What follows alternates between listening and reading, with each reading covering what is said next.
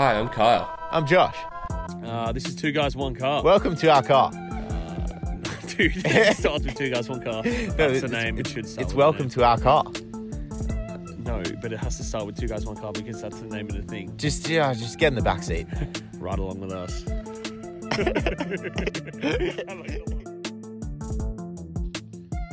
Welcome back to Two Guys, One Car, a podcast showcasing individuals who live rather than just exist.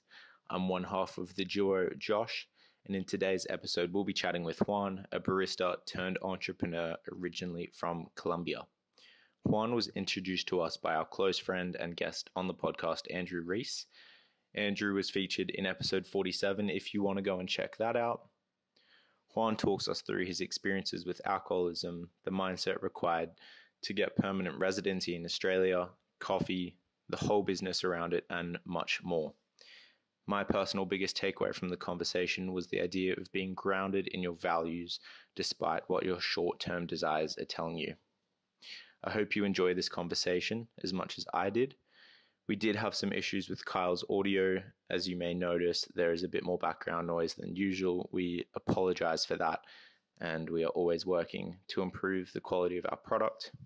If you take anything away at all, we would love for you to send us a message and would greatly appreciate any likes or subscriptions. Over to Juan. I think I was with Johannes. Yeah. So even though I was doing a lot of Wim Hof, I started Wim Hof because I drink a lot of coffee. So my body is always on the acidic spectrum. Yeah, okay. So I needed to alkaline my body all the time. So I used to do a lot of green juices and all this stuff. Because it's not that I was getting sick, but it was easier for me to get sick. Because I was tasting a lot of coffee. I love spicy food. Okay. I stopped drinking a long time ago, but so every time I have a lot of stress, and then I have stress, alcohol, and lack of sleep, this thing comes into my face. Oh, okay. And then because of on the 31st, I got super. I don't drink, but I got super drunk. I woke up in Turimeta Beach, by myself. Oh my goodness. You know, I was with a couple of friends, and then they say "Oh, I'm leaving," and then I was "Yeah, cool. I'm staying here with these people," and then I woke up So dumb. and then I was "Dude, I have to stop doing that. I walked from Turimeta. You know where Turimeta is? Turimeta to Manlyville. That's where I live. I walk there because usually on the 1st of January I have this ritual of have a long walk and then just reflect on my year. That's cool. But this year was just sort of Jesus, what have I done? And then I tried to kiss this girl, and then she just said "Oh, look, I just want to be friends." And I I'm usually really cool with that, okay, fine. And that day I was did I behave badly? Because why did I wake up here by myself? What went wrong? What went wrong during the night? And then I remember I tried to kiss her. She said no, but we kept dancing. And I don't know in what point, maybe I just make another, these guys, I'm not usually like that, but these guys that get drunk and then try with the girl, and then you're dude, just leave it alone. You gotta know when the door's closed, bro. But your ability to just stop, it's almost like you forget that you got rejected, because Yeah. alcohol's a lubricant. Exactly. Because It's the so idea funny. of rejection, naturally, is inbuilt in us to then just be okay, that's it. That's But it. because alcohol's a lubricant for your social interactions, you just forget that you got rejected. There's You also keep just going. an ego in it of no, you can't say no to me. I'm going to get what I want. Yeah. When did the introspective sort of self-development thing take place where you said on the 1st of January you like to go for a long walk and reflect on your year? When did that sort of take? The ability for me to start thinking this way, I think it had to do a lot with my ex-girlfriend. Even that, I mean, I've been really spiritual and looking into these sort of things in my own ways, but my ex-girlfriend, she's very spiritual, and she showed me that path, about self-development. And then the friends that she was hanging out with, because I was just like, I was a bartender before I became a barista.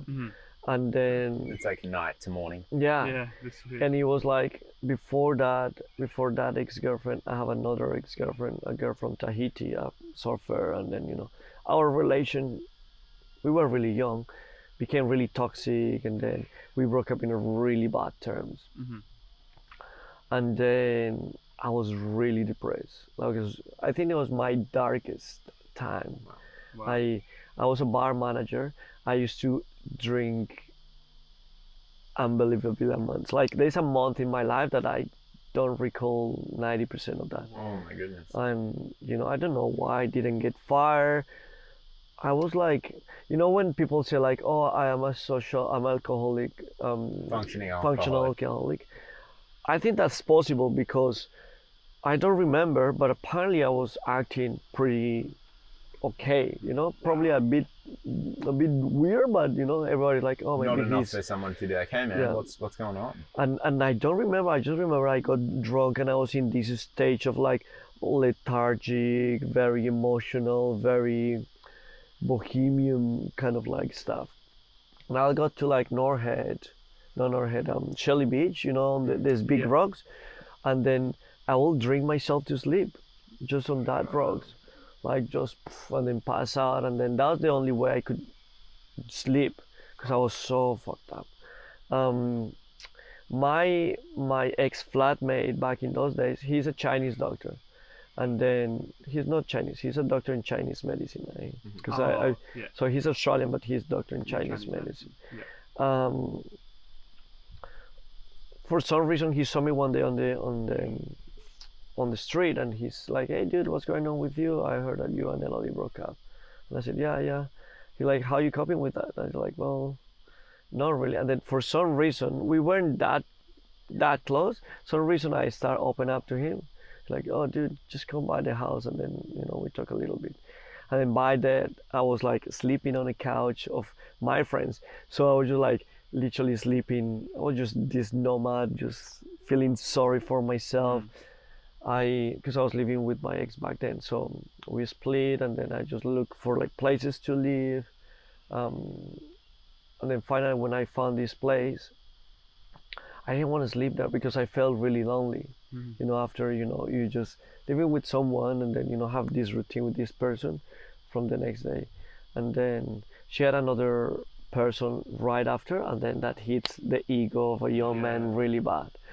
So it was pretty bad, and then I started drinking so much until this guy said like, "Juan, just stop." I was like, "Yeah, whatever." And then I got really sick, and I started getting this, but 2-3 times worse. Like my face was deformed, like because my liver was stopped like working, because it was like shutting down because I just do so much alcohol that my liver couldn't process all this shit. And then I started getting, just for like the people listening, like this is acne. Yeah, it's kind of like, so it's kind of it's not even acne, it's because it's not like a not form of dermatitis. Yeah, it's kind of like that. That's more what it is. I don't know the word, but it's kind of little lumps that comes into my face basically. So you had it all over from the alcohol? All over my face, but it was gigantic. Like it was like you have a pimple, but without the white spot, without the head. And then you feel and it hurts like a pimple. When it just red. It's just like the red one that you just push and then it kind of hurts. And then all over my body, not my body, my face. And I got really scared. And he like, "I can cure you, but you have to follow me." Like, so he gave me like these herbs daily, and then I stopped drinking. So I went cold turkey with alcohol from one day to the next. Like, and I was sober for like, I was like zero alcohol for like 3 years. Like not even one sip. I didn't take even like bitters or anything, like lemon lime bitters or anything, like nothing like that. So you went from like drinking that much having to cold having problems, and no like, hiccups. Yeah, not like that, but I was like, I felt a lot like the withdrawal. Yeah, of course. I felt the withdrawal, and then I was really anxious. But So basically I turned all to like doing exercise. So I became really addictive to like doing exercise and help like self-improvement. You know that those toxic people that go to the gym and then they just like, I was becoming, you know, one of them, like just like every free time I'll have, I'll You're just like working out. And then probably like 2 months or 3 months after that, you know, all this anxiousness, the withdrawal will start wearing off, and then you start like getting more like clearness. And then I think that that's when this girl, when it came into my life, then she was like really nice. We started hanging out, um, and at the beginning I was just like, she was nothing what I would just go for. In a physically, it was everything I would look for a girl, but maybe the way she act, I was just like, no. I just feel that we were really different. But little by little, she was just showing me all this stuff like spirituality, on, you know, yoga, um, self-development books, and you know, practices.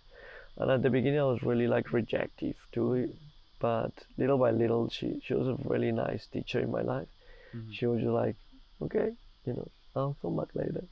And then little by little, like you just kind of blend in, and then we got together, and then we got this amazing relationship. Then I started like, you know, she was, just by looking at her, like she was doing like vipassana. You know vipassana?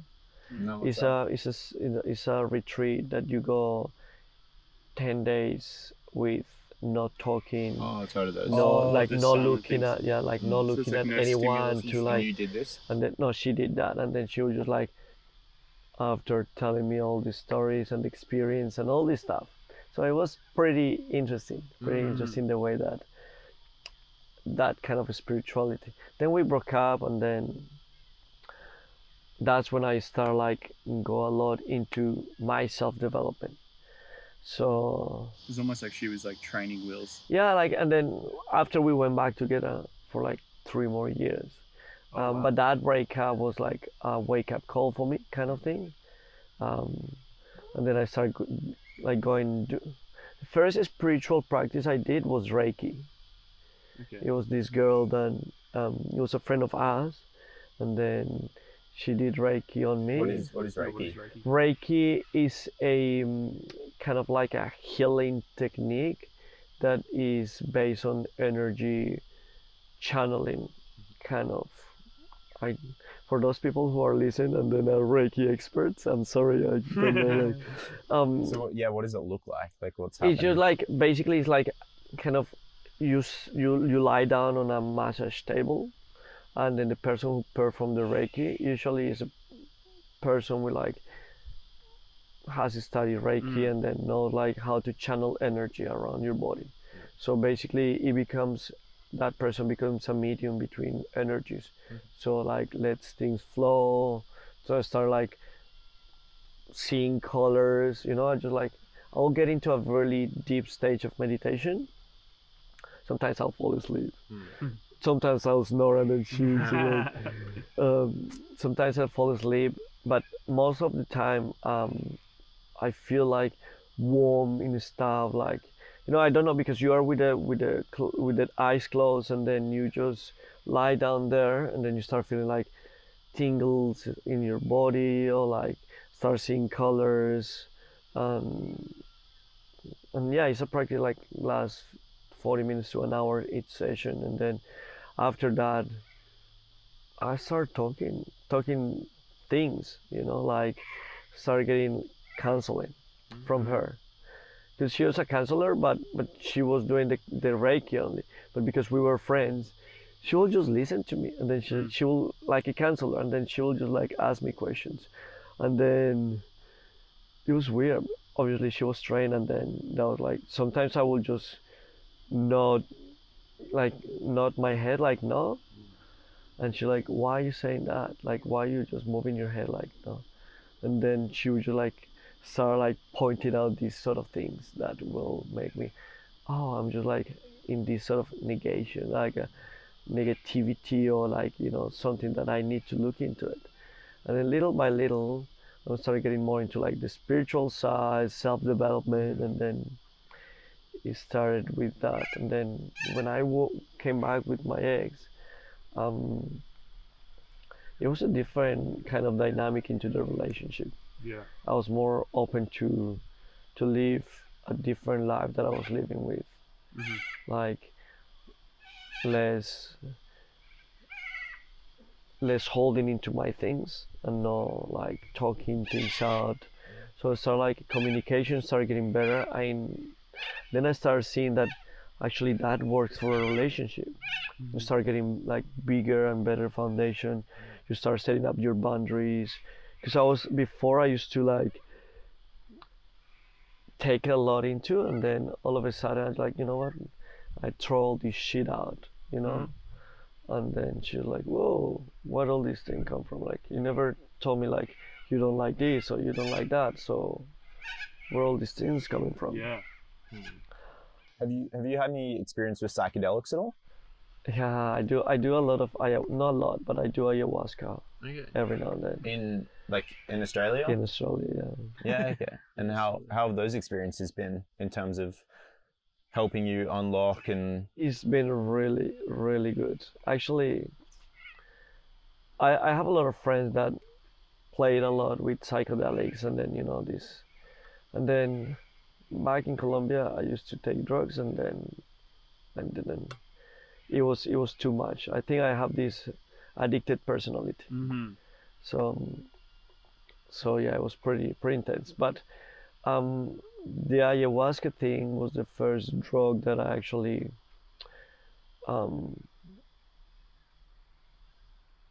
I feel it like a ritual. It's not coming from like the indigenous back in South America. It's not like, oh, I'm just gonna get high. It's a lot of ritual behind. And then every person is different, but for me, just like, I don't do that often. I do that when I really feel that I need it. You do it for a purpose, not for recreational, just fun.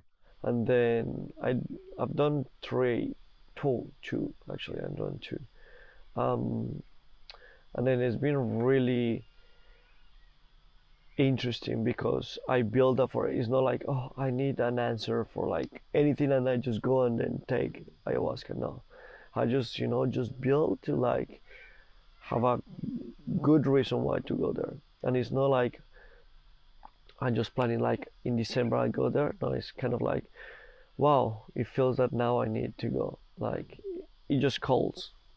And then the first one, it was really good. It was I stopped eating meat by then, not because of choice. I used to have or make fun of people that say like, oh, I went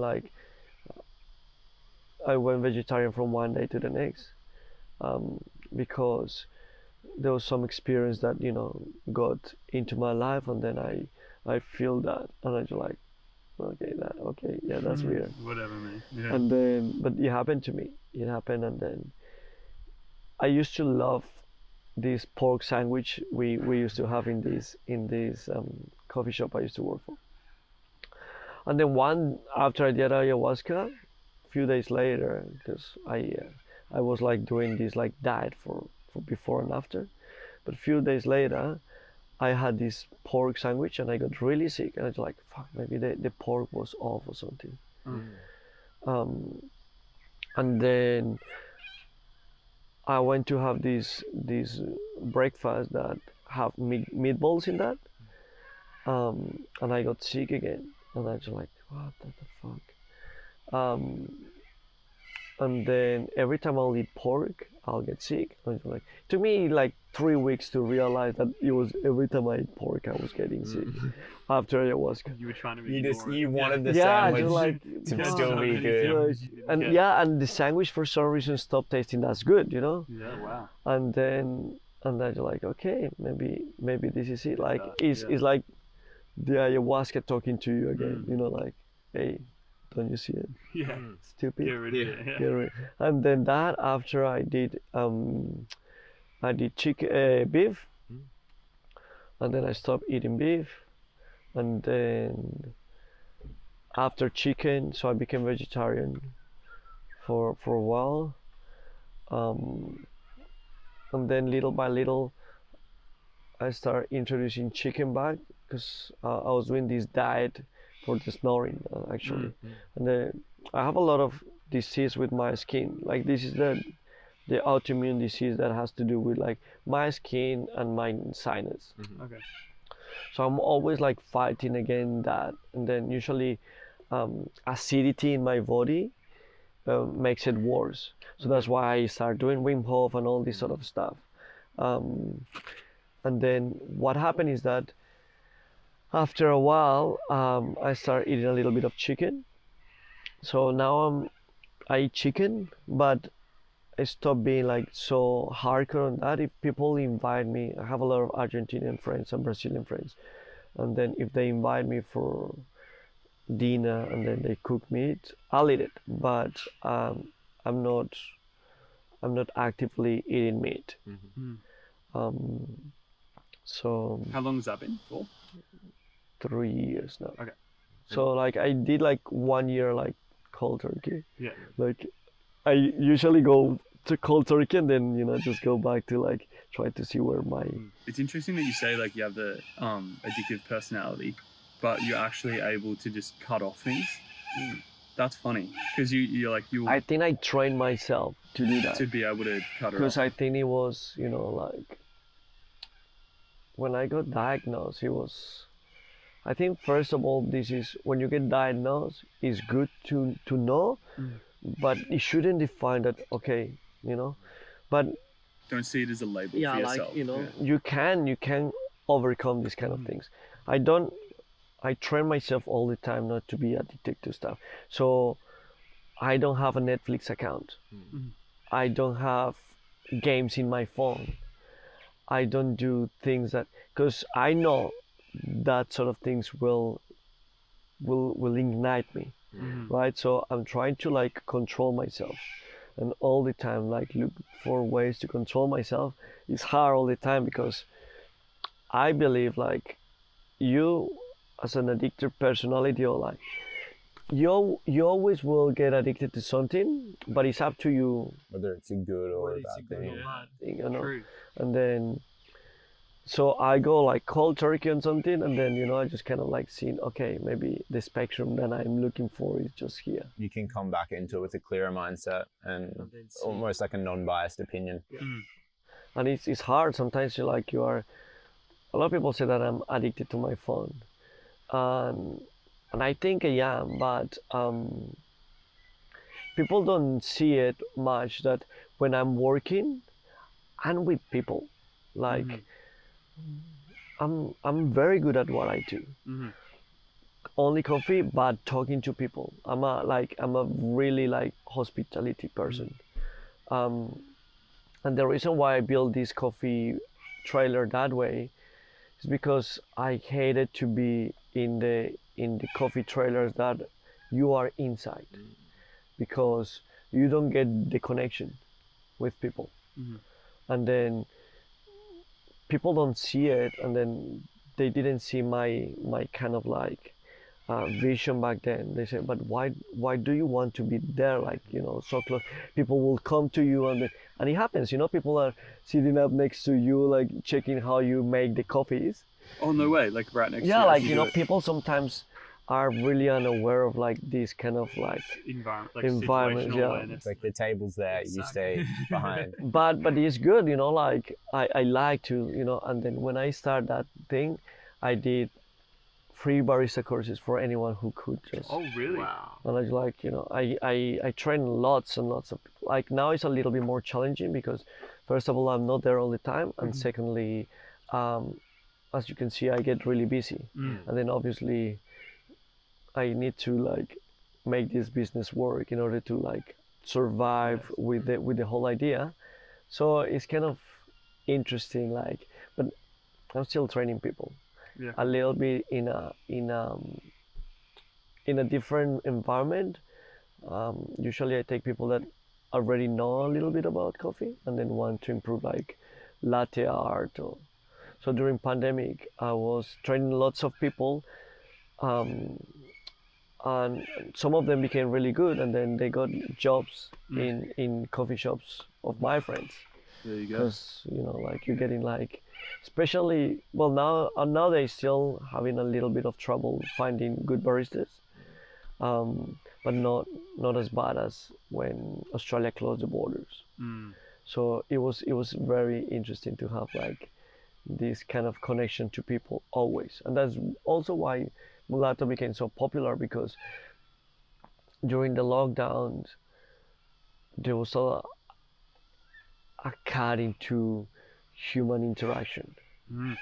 And then the way I set up was like outside, you know. You clearly facilitate human And then interaction. oh yeah. man, like people will just go there and then see me, and then they say like this is the happiest time, because those the worst we were is like you could only go for a walk and maybe have coffee and then walk your dog. Yes.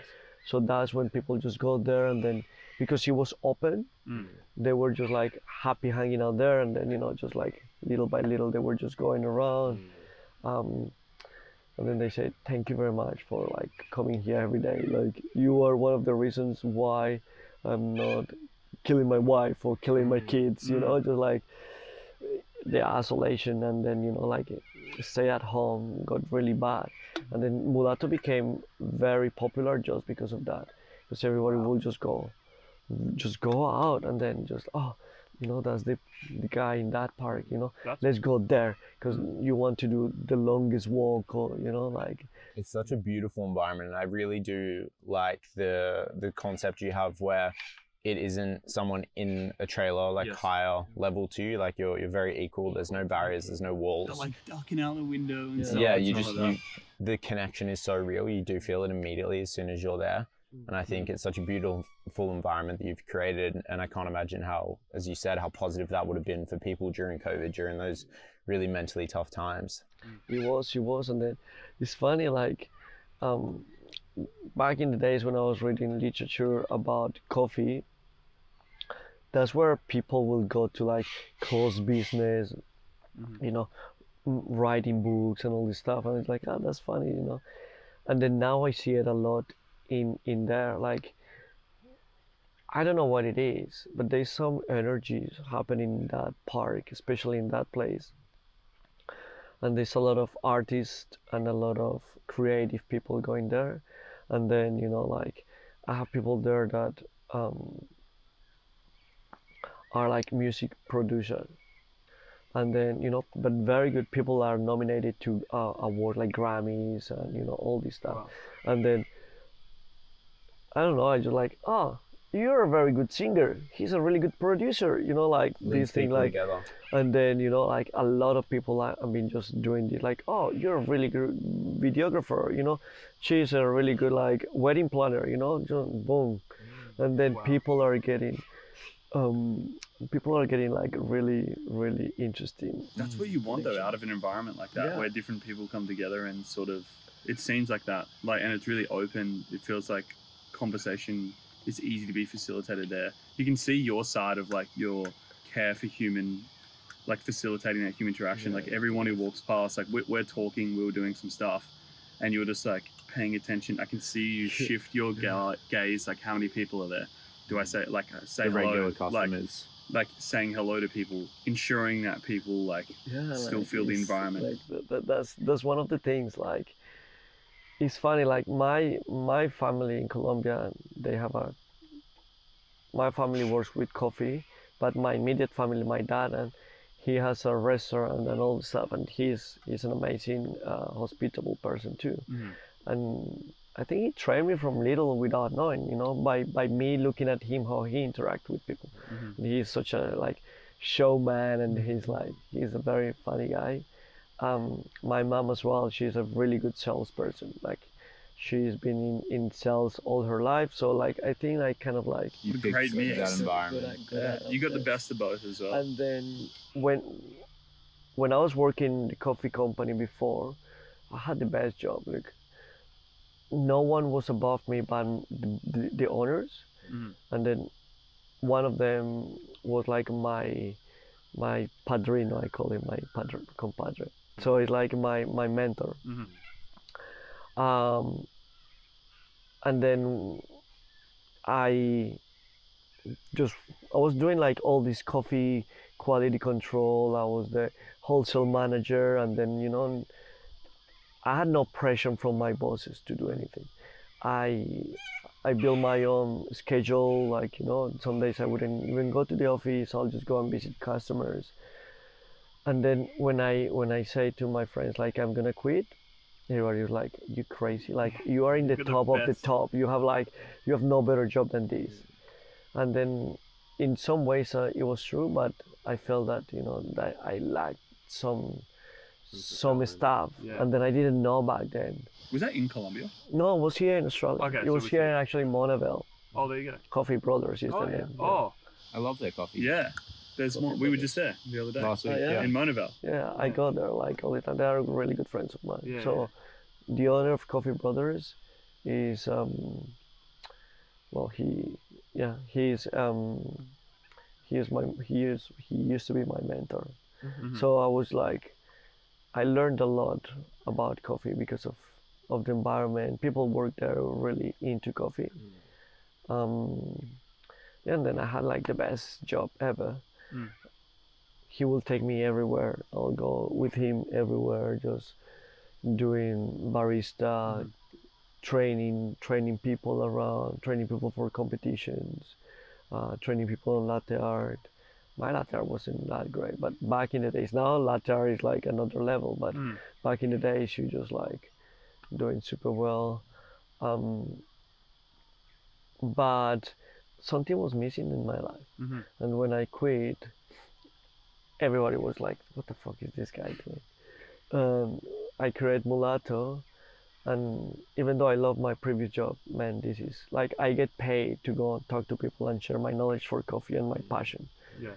And then there are hard days, when rains or things like that, but the human side of the business have excels my happiness, my love for coffee. And then when people see when you love what you do, like I can talk about coffee for hours and hours and hours, and then people just go there because they know that I know what I'm talking about. I make great coffee. I like sharing my knowledge, even with what they consider as being my competition. I don't think there's people that compete with each other, like especially New South Wales. They have so much good coffee. I mean, Melbourne people will start saying like, we have the best coffee. But for example, I have Charlotte on one side, I have Queenscliff on the corner, and I have like 2 coffee trailers around me. Okay. And I go to the coffee trailers, and then I dial in the coffee for them. I make the coffee taste better.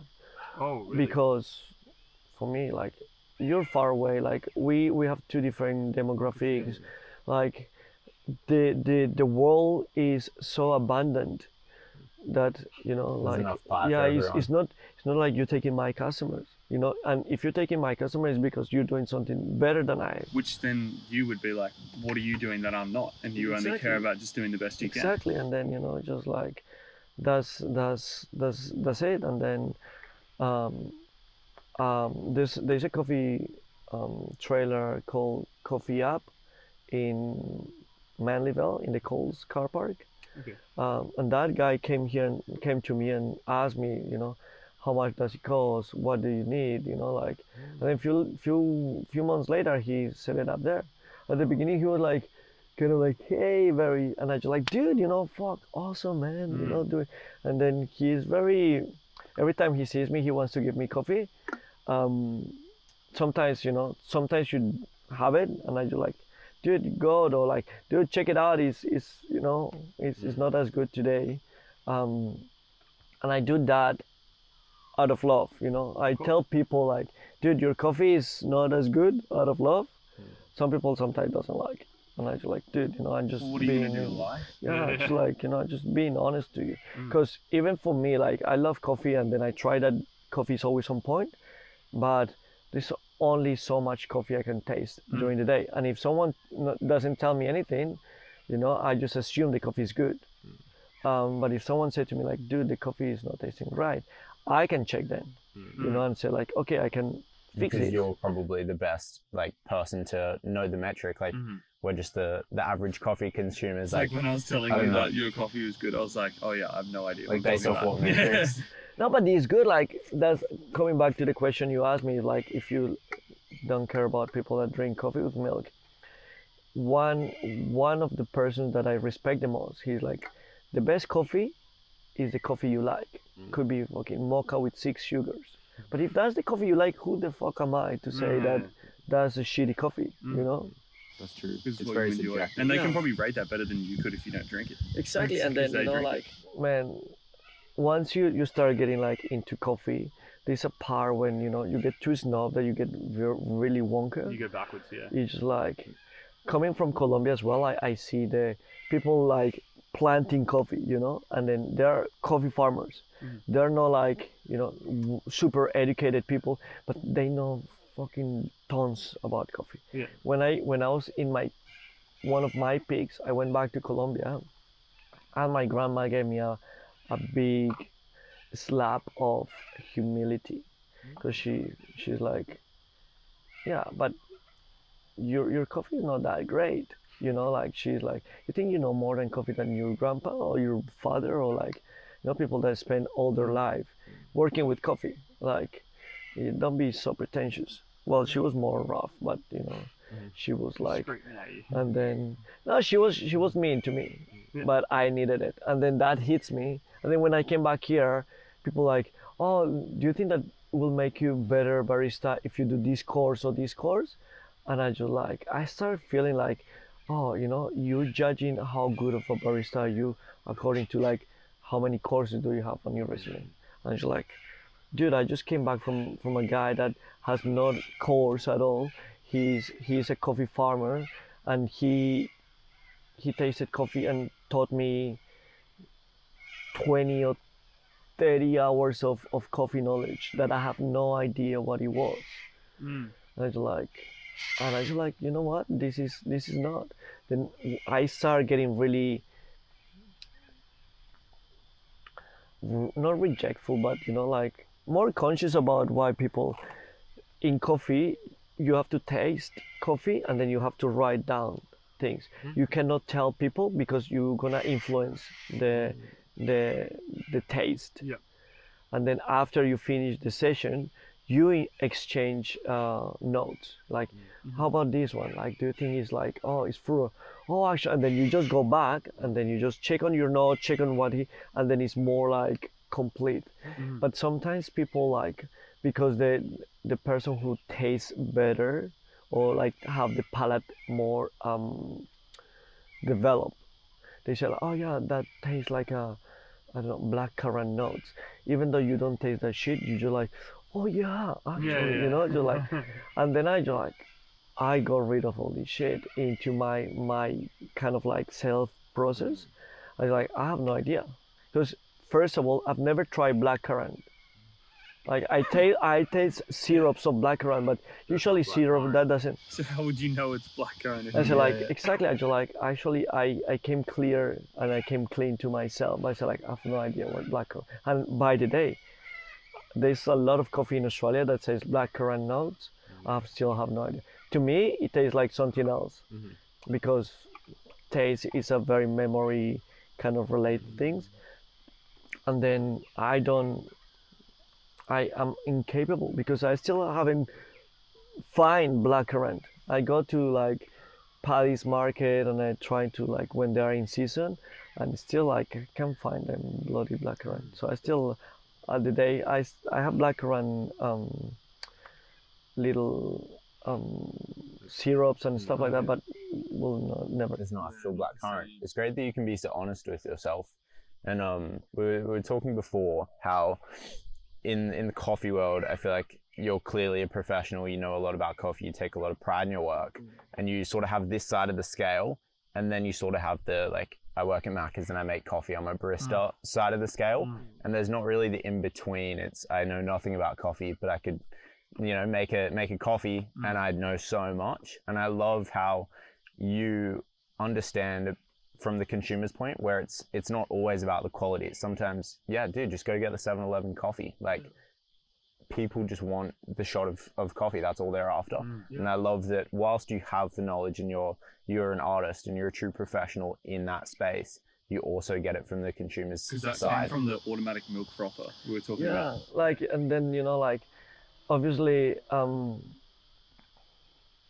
I like going and try different coffees, and then obviously I know how to judge, you know, like I wouldn't go to Macca's or Starbucks. That's yeah. like, No. but just because of like different kind of things for me. It's just more like business side of like how the coffee farmers get treated in those companies.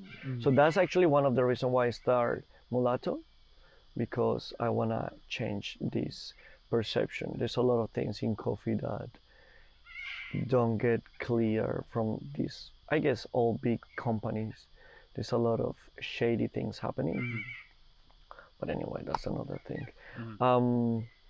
But coming back to the question, yeah, like obviously if I go to a place where I clearly see, and especially because you know, working in hospitality, even for me going on a Saturday afternoon or morning in a peak hour, I will never expect 100% of coffee. You know, if I get it, I'll be those guys are killing it.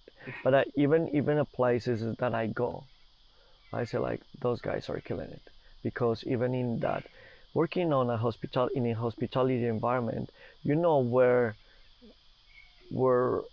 productivity and quality have to overlap, and then you probably get 80 or 90% quality, but you need to like pump coffees or food, or you know, like obviously you will expect to have it always 100%, but realistically it's not, and then you shouldn't. Especially when you're on the other side, like you hate when people get really snob about these coffees. Like, you know, all these friends of mine that became really wonkers. Oh, this coffee tastes a little bit bitter. It's like, dude, you're fucking. It's 8 o'clock on a Saturday morning. What would you expect? Those guys have like 30 coffees before and 60 after it's us. also you like know? they mainly sell food and they just have a little coffee machine on the side. Like that's not their main business. Yeah, bridging the gap between that, like Exactly. as in, like, the shows and stuff that you're talking So you have to be like fair with people that, you know, are on the other side. Know what you're getting. Like don't go to every coffee shop thinking they're going to be as good as me, because they're not going to be. And a lot of people don't have the passion that you have for coffee, which is fine, because maybe it's in, you know, making toast or making whatever food they serve. Yeah, maybe the focus on them is like having this perfect bagel or perfect toasty, and the coffee is just the hook, you know. Yeah. 100%. And then especially, you know, you don't judge people, but there are some people that obviously if you go to a coffee shop when you know that is like good coffee shop, and you expect it, you go like Thursday or like Tuesday 11 o'clock, which is a really good time to get a really good coffee somewhere, and then they charge you, I don't know, $5, $6, $7, and then coffee shit. I'll go and say like, dude, can you please check on your coffee? Like, I'm also on the other side of the spectrum, say like, you know, you have to be held accountable for what you promote. So I'm kind of like in between all these different things. And then when I go around Australia driving in the van, I go to coffees, and then when I go to a coffee trailers, I usually don't expect good coffee, but there I get like super surprised when I get like a really good, like dude, and then I just promote them, and I just like go to this place, those guys are cool. Or even it's sometimes not even about the product, but the experience you get. Man, sometimes there are people are so good, and they're really humble, but you know, super good. Like there's like good quality or good people. Like that's also for me one of the things. Yeah, maybe it distracts you from like the 10% loss in the coffee. You know what I mean? Like that loss. I'm just going to chuck a towel over the phones and then pee. You guys keep going. With the van, like what made you choose to do the van over maybe say a shop or like a little setup? So the van was just because, well, everything started 7 years ago. Yeah, probably 7, 8 years ago. I decided to stay in Australia. I came to Australia for 6 months. My plan was never to stay in Australia. Was it like a what I visa was on a student visa. I Okay, was so you studying came- English Okay. because I was Yeah. I was studying. I was working in international trading companies. Yeah. So I was importing and exporting goods basically. Yeah. And then I had a really good life in Colombia as well. And then I thought that, in Colombia, I was just like, an office guy, which is all like shirt, Yeah, you got the like, good get up yeah. with the And then I suit. was just like, this is my life. I'm better than you because, I do this. And it was good, but my English, like, I've been really lazy on learning. I was really lazy on learning different languages. Mm-hmm. And then what happened was that when I came to Australia, I do 6 months of English. Then I fell in love with the place.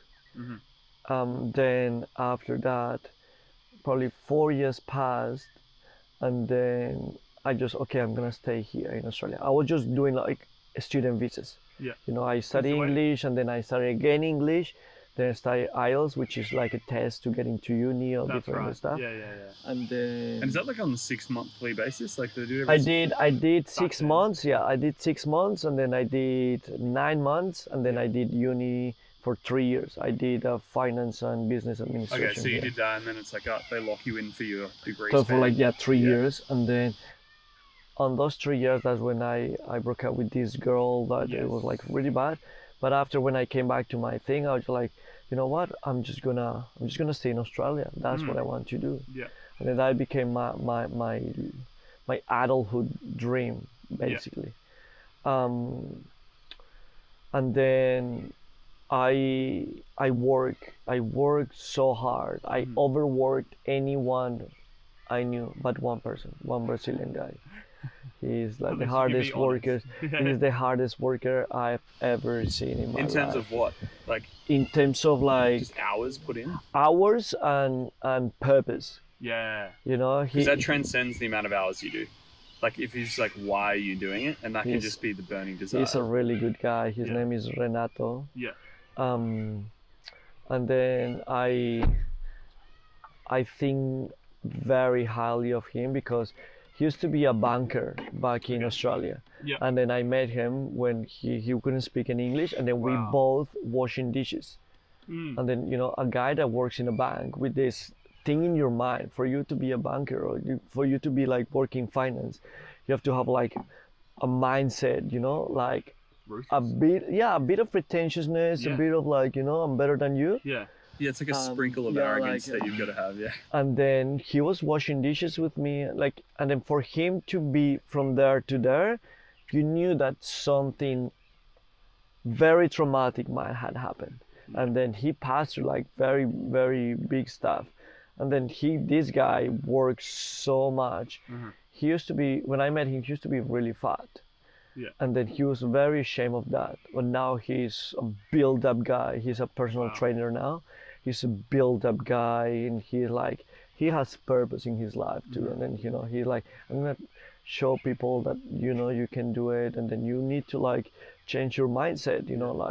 He's a lot into like mindset. Like I was really miserable. I earned a lot of money, but that wasn't happiness for me. And then he changed that. But he has this mindset of like going hard too. Yeah. Yeah, so you were working hard. So I'm working hard, and then I had a lot of friends from Europe usually that they come here on a working holiday visa. They work a little bit, but they travel around. And they say like, hey Juan, let's go tomorrow to like Queensland, Tasmania, whatever. They're like, no, why not? Like, what are you gonna do? I'm working. Completely So different like vibe. Yeah. but I feel resentful to myself because of that. Because I just like, I do nothing but work. And then I think for international people, especially South Americans that have it hard, or like people that don't have the opportunity to have working holiday visas, um, they're really hard. Getting a visa in Australia is a marathon, but it's a mental marathon more than physically. I work so hard and put a lot of physical effort, but it's just the mental stuff because you're going so hard on faith because you don't know if the path that you have taken will take you to that. And then, life just pull you down one and another, like one time after the other. And then you just like, fuck, there was so many times that I was just like, that's it, I'm done. I'm like, I cannot keep on working this hard if I'm not getting anything. Like, and then my friend, that the doctor in Chinese medicine guy, he's like, dude, he's very old. Well, not very old. He's older than me and very wise. He's like 50 something. He's like, dude, you just have to eat this shit sandwich. You're gonna take it better afterward. Just do it. And then he will just keep me there, accountable. Like, dude, it's not easy, but what else you like? Life is difficult. Even if you go back to your country, you're gonna have to suffer too. That's why you come here to this world. Anyway. And then I was like, and then this mental marathon, and then I got to like this business, and then traveling. I just very resentful to traveling because I didn't have the chance or the opportunity to do.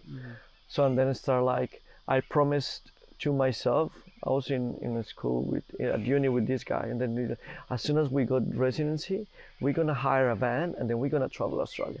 And that stayed in my head. And then for the longest time, and then I started following like people that are van lifers, and then every now and then you see on Facebook, back then Instagram, we have Instagram a little bit, but YouTube, videos of van life. But I was working, just like saw that as a business that. So after I got the visa, I got my residency, I forgot about those promises that I gave to myself. And then it's kind of like you never be grateful to yourself. Like, like when I got that visa, it was really hard to get. But once I got it, I was like, what's my next goal, And then through a journey, and I just like start remembering all these promises that I gave to all these nights that I was just like so depleted and then so sad. And then I saw like, but one day I'm gonna travel, I'm gonna take this van, and that was like the motivation that keeps me going. The drive. And then once I got the residency, I totally ignored that part of myself, and then you're like, what's my next goal, Oh wow. And then by journaling, I said like, actually I have this promise to myself. And then back then, like I broke up with this ex, and I told you that was really spiritual. So I was a little bit like, doing ayahuasca as well. It calmed me down a lot. And then I was journaling. It was during those days, and I said like, actually I need to pay myself all these promises. And then I started like, what? I'm gonna travel. So my plan was like, I'm gonna go around in this car very similar to this. And then I'm just gonna go around for like 2 weeks, go to the place I always want to go, and then 2 weeks became 3 weeks, became a month, 3 months, and then when I started the plan, when I just actually sat down and then scheduled my plan, it was 6 months. So like, what? Wow. I'm gonna buy this trailer because everything came out. I bought this trailer, and I'm gonna buy this trailer, build it up, then I'm just gonna travel around Australia whatever time. And then that's what I did. So I built the van. I quit my job. My boss were like, dude, what the fuck are you doing? And I said, look, I pay you my debt as a, you know, like you sponsor me, you like did all these things. I'm very grateful for this, but this is my time to leave this chapter, and then I'm gonna go around and then leave. Yeah. I'm gonna grow up as a person this way, and then this is a promise that I had to myself, and no one understood, but no one needed to. No, because it was only you. It was only me, and then I just like, so I set up this plant, got all the things organized. Finally, I finished the no, the trailer, and I customized something in one little car like this. So it was like foldable things here. There was like a big mattress, and then I just like, I'm just gonna go around for 6 months, a year, I don't know, selling coffees around in my trailer. I did that for 2 weeks, and COVID happened. And then I was in the Blue Mountains, I remember, and then the event, and I was like, everybody was like, I'm going to Byron Bay. It was like a kind of a hippie festival. Like some people like, I'm going to Byron Bay, I'm going to Queensland. What are you gonna do, Juan? I was like, and then obviously it was my first event off grid. There's a lot of things going wrong in, you know, selling coffee. Like the generator was like turning off a lot. It was like too much power withdrawn. I was like, no, I'm just going back. I'm just gonna, you know, fix everything I needed to fix, because obviously here in Sydney or in Northern Beaches, like I knew like the mechanic was here, you know, like the electrician was there, carpenter was there, you know, like Had your resources here. so I just like, I'm just gonna come back, fix everything, and then once this whatever lockdown is gonna, I don't know, 2-3 weeks, you know, I don't know, once it fizzles you out, know, yeah, you know, yeah. how long is this pandemic gonna last? Yeah. And then so it was like I came back here, set up, asked a friend of mine for a couch to sleep, you know, just like, hey, you know, I just came back for a few days, you know, just until this fizzle out, and start just fixing the stuff, and then nothing was happening. The restrictions still up, like it was getting even harder and harder. I was like, Jesus Christ, this is very not good. So back then I knew that New South Wales, especially Northern Beaches, has a really hard procedures to get license for mobile foods. And then I was like, I'm just gonna try, you know. And then that's when I tried to like set up the coffee trailer to all these places. So I set it up there, and then I got it approval in the place that I'm right now. And then I started there, like, you know, just for whoever lasts, like gonna last what, 2 months. So like back in the days I was like, maybe 2 more months, you know.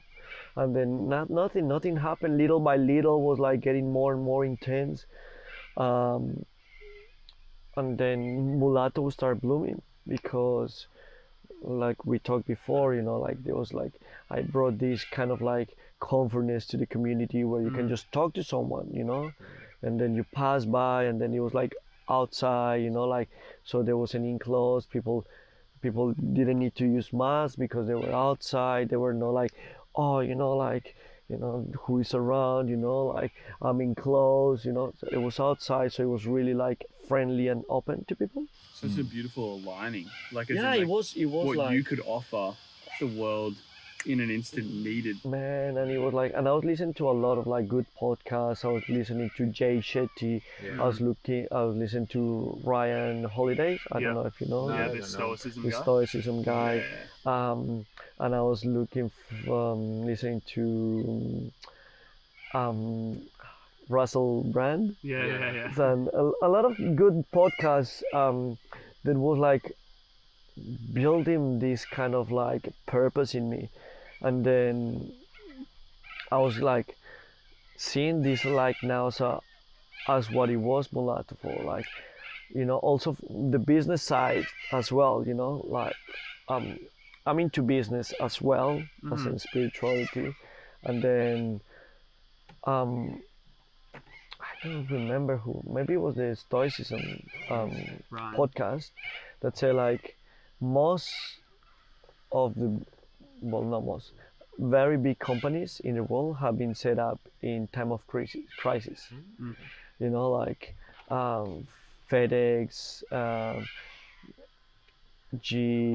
what is this company? General Motors. Yeah. Like all these companies have been built in times of crisis, and then people say like, don't you underestimate crisis, because some people get freaked out, people buying toilet papers, like, and then I just like, you know what, actually it's true. And then I set up the business, I'm serving people as well, but like, come to Mulatto, have a coffee, and then start selling, and then people will start coming. And then, man, Mulatto used to have like probably 20 people lined up, and then I just pumping coffees the fastest I could, and then I'm very fast, like in that environment now I'm very chill, I just make coffees really chill. But when I'm in the mentality, I stop talking to people because it's time to work, just boom, boom, boom, boom, boom, boom, boom, boom, boom, boom. And then it was days that I was just like, wow, this business is awesome. So setting up that business, everything was going super well. And then I just like, maybe this is time for me to buy a van. So I try and start seeing these Mercedes Benz every day. And then I just like, this is the van I want to get. And then I just start like, manifesting it. Like I have a good relationship with manifesting, but I feel that sometimes people just over-expect that manifestation will give everything. No, I'm just gonna sit down here and manifest $100,000. Yeah. Like it doesn't work if you don't put the effort on it. You can, you can align all your chakras. You can, have your manifestations practice every day. But if you don't work, so I have a lot of problems with my friends that are like that. Like, oh, like there's no money coming to me, it's just, but like I feel, this time of the year, I'm just manifesting this. And I say, how about you fucking Do the work? It's a cop out for a lot of people. Exactly. Like, how about you? I wake up at 5 in the morning every day. People say like, oh, I go there, and then sometimes you don't fucking want to go to work. Sometimes I love doing what I'm doing, but sometimes I don't want to go to work. No, 100%. Like, it's you got to put the work in. Like even on a smaller scale of that, we're looking at moving out, and we applied for this place, and I can manifest all I want, but for me, like I need to do the most I can do. So like, along with the application, I contacted the agent and said, hey man, like what else can we do? What's going to give us the best chance? I'm doing more than just submitting an application. And I'm manifesting. If I don't manifest, like it's I don't know. Like I probably do manifest a little bit just based off the fact that I'm like, I want something, and that's just like, well, that's where I want to go, so I'm going to manifest my way there. But it's more like less about hoping, more about actually actioning. Manifesting is just a reminder. You're manifesting, exactly. You just vision it, and then I'll say like to my friends like, oh, that's my van. Oh, look, my van is coming. Oh, there's my van. And then Santiago's like, dude, fuck, shut up, man. Like, we know that you that's your van. And he really pulls your leg, huh? Santiago. No, man. Like my relationship with Santiago is absolutely. So many people think or still saying like, I don't know how you are friends. Like we are. You just bust each other's balls. No, but we are so different. Like if you want to know the antithesis to me, you will see Santiago. He's more introvert, he's really quiet, he's more analytic, he's so into things that I'm not. I'm so, like, we are so different. It's yin and yang. Yeah, like literally. And then people like, why you, like, we fight all the time with Santiago. We fight all the time, and sometimes like we are rough to each other, but I know that Santiago got my back, and then I got his. And sometimes, he's one of my biggest teachers, I'll say. Like, he tells me when he sees stuff that I don't see to myself, and he's brutal and raw and cruel to me. I have that with a mate too. Like, I have that with a friend. Like, his name's Jet. We just rip each other, like everything. Like, he's the guy that I go to when I want something to not be the case so bad, but he'll tell me how it is. Like, he'll be like, no, you're like, you don't want to be like that, you are like that. And like, he explains to me why I am. I'm like, fuck, I hate you for telling me that, but I love it at the same time. Exactly. Like, so we we keep each other accountable Yeah, in check. for a lot of things. Obviously, you're human, and then sometimes you off, and then when we are off, it's like, dude, maybe that was a bit too mean, because that has not maybe moral, or like nothing that I could take out of, but your resentment towards me. Yeah. So You can and then manage it. we do the 2 times I've been with ayahuasca, I sat down with him too, and then that has actually, I think that solid our friendship, and then we all very different, and then he pulled. I think he's one of the guys that everybody sees me a really happy person, but he knows what buttons to press to pull me in a bad mood straight away. Wow. And then a lot of people said to me like, you two fight a lot, and then I think that me towards him more, like I am very angry at him more than he is to me, and then he knows what buttons to press. And then sometimes when you still friends, like when he wants to, because I think as a friends sometimes you enjoy putting the other person in bad mood, like pulling the piece out of one, or like pinching on this like button that like it hurts, but you're just like, fuck you. And then we do that a lot, but like I love that guy to death. Yeah. Do you think the dynamic changed much when you became like his employer? Yeah, like, but that's the thing, like our relationship grew a lot to that because we have a really good communication. We have all really rough patches where there's this dynamic that will never change, that we are friends. So he's like, I said, dude, why don't you do that? And she's like, yeah, but why don't you do that?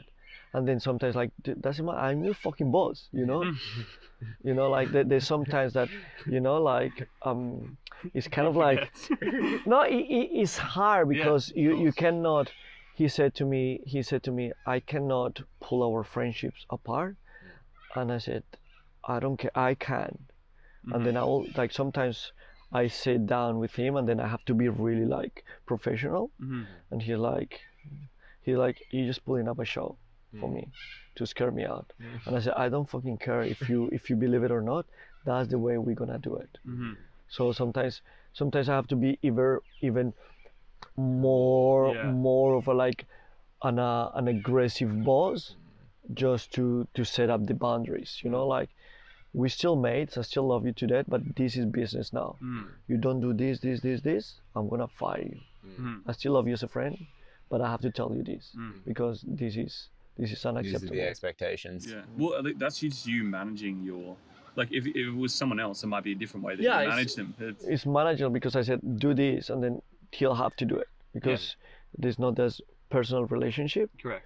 I mean, it will be a personal relationship, but not as that strong close. as yours. Yeah. No, with Santiago. And then so it's hard. Yeah, it is. It is very challenging, but at the same time, I like this challenge because working with Santiago is like having a business degree in managing. Sometimes I have to like swallow my pride or like do this because first of all I cannot bullshit him around too much because he will cut up on my bullshit. Like I cannot play like this boss that like He sees right through it all. yeah. So like I have to find ways to come clean and then do it through,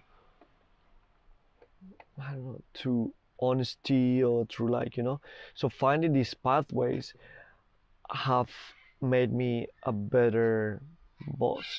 And then I told him like, dude, sometimes I will be off because this is my first time being the owner of something. Because I told him, and all the time I repeat like, dude, like you don't understand the pressure I have on my shoulders. The liability. Because the liability all relies on me, not on you. Like I'm the channel. And then I like listen to a lot Gary Vee because he's like, you wanna be an entrepreneur? Yeah, let me tell you what entrepreneurs is. Like 24/7, 365 days of fixing fucking problems, you know. And then Used to firefight, putting you know, out fires. exactly. And then, you know, you're not gonna be in a good mood all the time. And then, yeah, like sometimes I just like I arrive, and then there's some little things that, as a manager or as an employee, like there is a sign hasn't been put up, and then you're like, dude, if someone gets injured, I'm fucking liable. You're not. You're not. Yeah. And then sometimes, and then when it happens too often, I have to just like hold it, just like, fucker, you know, just this might seem a very stupid thing to do, but if you don't do it, there's gonna be a warning many for that, you consequences. know, Yeah, like. yeah, yeah. And then it's pure Murphy's law. Sometimes, like I work in Mulatto twice a week, and then I took the sign off, and someone fucking fell into this, because these little tables I have. Yeah. If I take this sign that is a table, people think that is a chair, and then because they are not fixed, so they fall. And it was an old guy, and I just like, Of course. because I saw him there, just like not moving. I just like, I through my head, I just like fucking compensation, Yeah, like, everything. Yeah. Gone. and then I just like, okay, nothing happened, you know, like the guy was okay. I just like, okay, Jesus Christ. And Yeah, then who's put that there? They're not mine. Yeah. What those tables? Yeah. That's not me. That's a nice gesture from someone to put those tables there. And then he just like, oh Jesus Christ, is these little details that maybe you as a manager, you're like, oh, you know, someone just falls, you know, it doesn't, they don't see the consequences. So this thing with Santiago is the relationship with, you know, like just getting things done in the right way without bullshitting it. So it makes me work harder to look into myself, trying to gives the information in a way that doesn't seem to be like too strong, too straight, but you know, consistently enough. And then I cannot bullshit Santiago, so it always put me on check too. You know, I cannot just say like, because I said so and I know better than you. You're like, you don't know better than me. Yeah, my experience through like telling someone what to do and like managing people, I think comes from you care a lot as someone who is managing someone else because it's your responsibility. You obviously have care behind it. It more comes down to, can you convince that person to work with you, not for you? So it's like, how can you get them to understand why you're telling them? Exactly. It's less about do this and then they just do it because you said to. It's more like do this because, and convince them to care about the idea. And if you can do that, then it flourishes. Because then they just do it on their own accord. Exactly. Automated. Yeah, exactly. When they know the behind, the why, they're like, oh, it makes sense now. More than like... They can empathize with you as well. They don't just see you as an authoritative figure. They see you as someone who is trying to achieve something. We're all attracted to that. So, like, exactly. So it's hard, but it's a very good. Like, I think that if Santiago wasn't there, it'll take me longer to learn all this stuff that I've been learning with him. Yeah. And then, you know, it's very, very good. Yeah. And then, yeah, coming back to the question that I forgot to answer, the van. After the van, I bought the van out of an auction, because before, during COVID, you couldn't go and check the cars.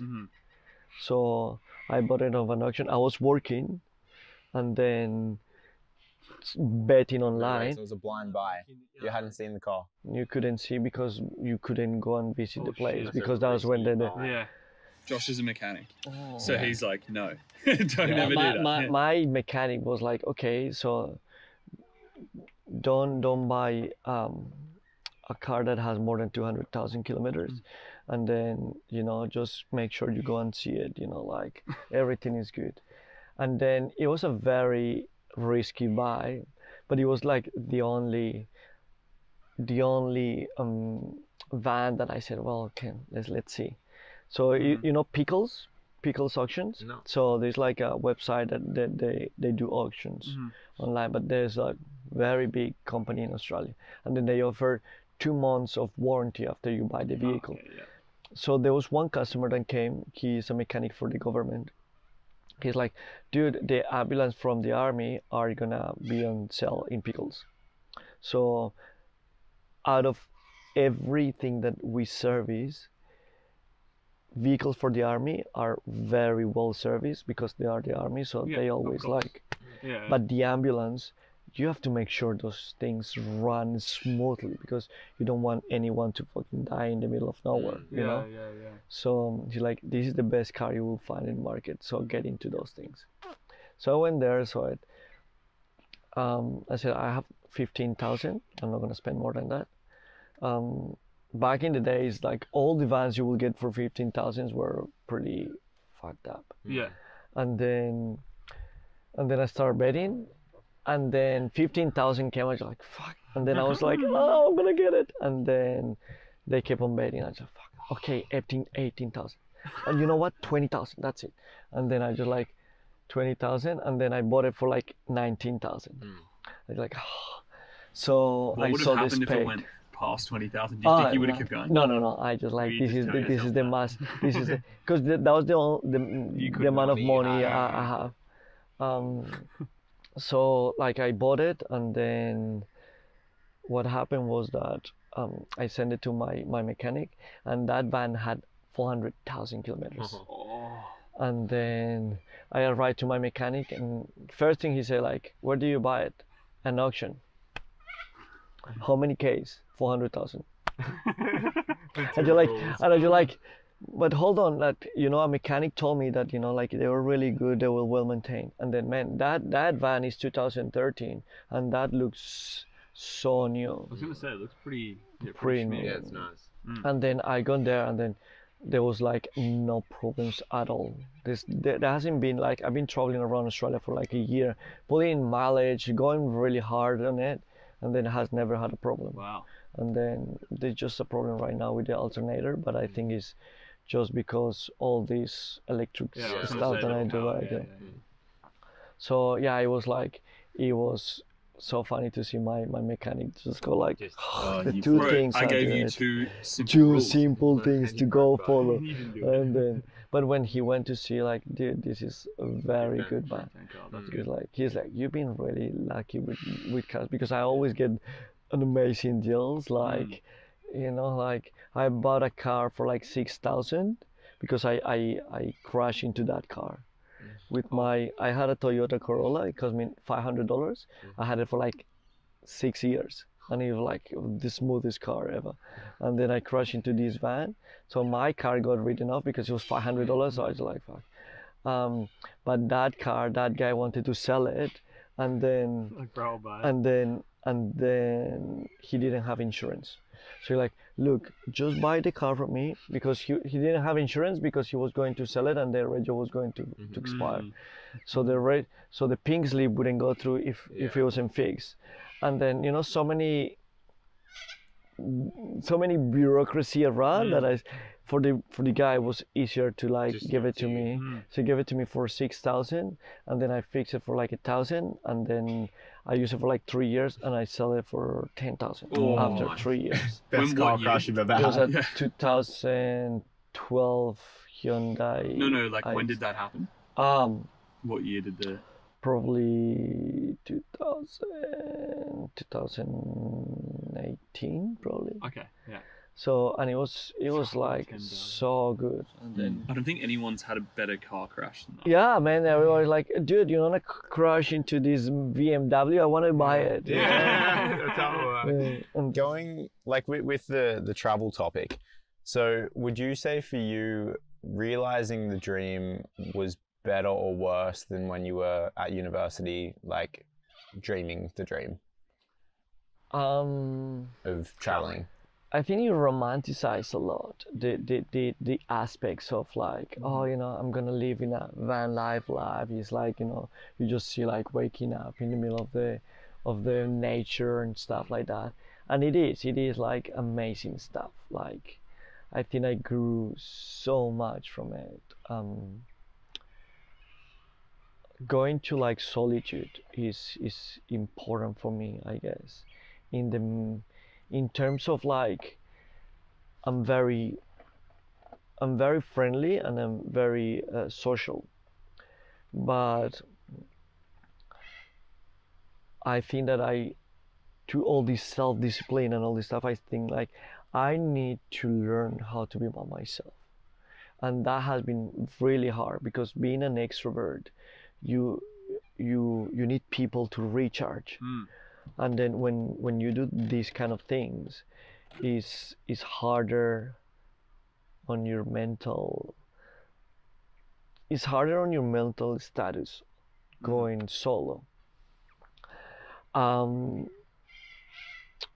but I think it was necessary for me to like learn coming back, kind of like go all the way to the spectrum to the other extreme, and then see after how I know this part, and then I know this part. I've been super extrovert of my life, going solo, and then people think that I'm crazy because as an extrovert you start seeing stuff that you don't see when you are introvert. When you look into yourself, like I don't know if it was because I was an extrovert, because I was a workaholic, because so many things, but it took me like 4 months to calm myself down from working at Mulatto. Wow. And also because my family back in Colombia, Colombian lifestyle is different. When I told my parents that I was going to do this dream, first question of my mom is so funny. Moms always care about your well-being, and then my mom said to me like, oh, but you're gonna become one of those hippies. Where are you gonna take a shower, when you go to the toilet, like things like that. And just like, mom, I've been living away from like 10 years. I'm pretty sure I can now. But they still, my dad is more about like, what are you doing with your life, dude? Like you're in the peak of your career, and then you're giving up. You're like, why do you want to do that? And my dad is always behind me, just you have to have stability in your life, because in Colombia, now I realize that after a lot of going through this, my dad do that out of compassion as well. And he's like, you need stability because parents want you to do well, want you to be safe all the time, but they don't see the growth on struggling, because they struggle. They don't want you to struggle, but they don't realize a lot of their excels in their life has been through struggle. So my dad is like, why are you doing that with you? Like, why do you look for struggles all the time in your life? I didn't really kind of realize until I did these kind of trips, when I said, and then setting up in a place, everybody's thinking like, you just go and do yoga and then, be with nature. You're a human being. You're scrolling your phone, and there's so much yoga, so much meditation, so much reading you can do for a day or for a week. And then after you just like, and just walk or stuff like that, and then a stupid question will start popping up to your head, and then that's when I think that meditation will start happening. When you just like, oh, I've never thought about this question. And then you just like, because it's a question, and then you start questioning, and then start finding it interesting all of a sudden. Like, why am I like that? Why am I looking for struggling? Why am I looking for this? And then you're like, maybe that's why I look for a struggle, because I want to grow. And then I just like, maybe that's the way I feel that I'm moving to the next challenge. Why am I doing this? Because now I'm strong enough in my extrovert side that I feel that if I maybe introvert, I won't do many things out of fear, because sometimes you make your decisions out of fear. My mom is like, oh, but like, I'm very scared of you not having a partner, because you need someone in your life. In Colombia, obviously, when you're struggling, and if you have a partner, I mean, if the partner is good to you, like, this is a sign of comfort into that. So in some ways, it's more bearable or wearable to have like struggles when you have someone there that you can just pull into it to look for comfort. So they can remind you of why you struggle, and like they can be the voice of reason when you need it. But if you have no one, you rely on yourself, To be the voice of reason. and then is very challenging. It's very hard to be like, there for yourself, because in the order of priorities, yourself you put always in the 4th or 5th place.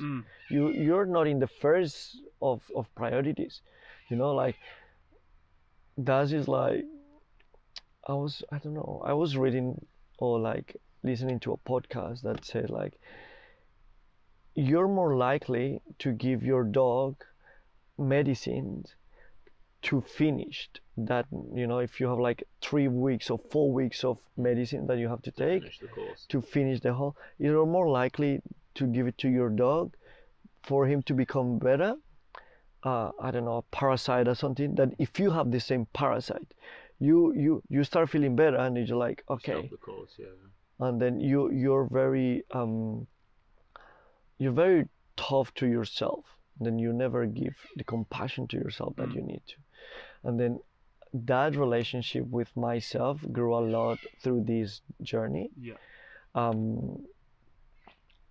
Even the way it started because I said I need to pay the promise that I did to myself, and it was hard because I romanticized, coming back to your, I romanticized that like I'm just gonna go there and do yoga, do exercise, eat healthy, eat well, but in reality it's hard because you're off grid. You have to plan even more. You thought that, or my plan was like, I'm super well organized, super well structured all the fucking time.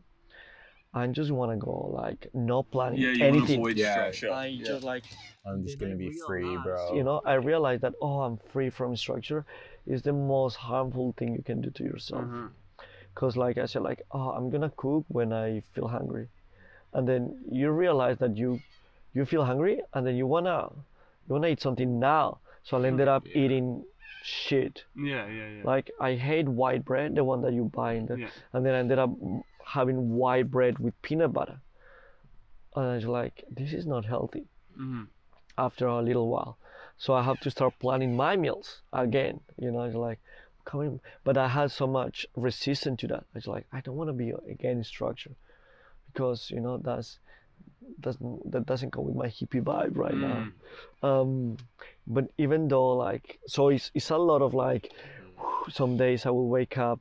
It was one day I remember, probably a week before, I had this talk to my dad where he's like, why are you doing this to yourself? Like you're wasting the best years of your life. And then he said to me, when you're gonna be serious with your life? And that hits me a lot. And then I woke up, like I was in a place like this, very peaceful. It was in where is that? It was in New South Wales, probably close to Cove Harbour. Yeah. And it was in a place like that. I stayed the night, and then I went to visit some like bushwalks, and then some waterfalls. Came back so tired, and I was scrolling, and then I fell asleep. And then in that stage, somehow I woke up feeling like, shit, what am I doing with my life? This is my 30s. This is where I should just, be hustling so hard. And then it started like giving me like a panic attack. And then I had panic attacks before, and I said like, Jesus Christ, I'm having a panic attack right now. And then I just like, whew. So I sat down, and then I started doing Wim Hof. Okay. Like, and then after a little bit, didn't even finish Wim Hof, like good thoughts started coming up. They're like, I was doing this kind of meditation when I have a mirror, and then I start talking to myself, like, remember, dude, like you promised that to me long time ago. I was working so hard.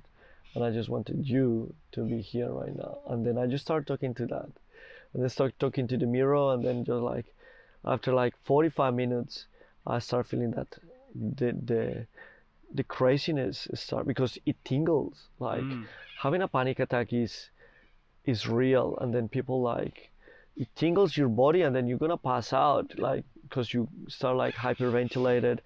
It's not a joke. And then I start like feeling better because of the Wim Hof, because the way I was talking to myself.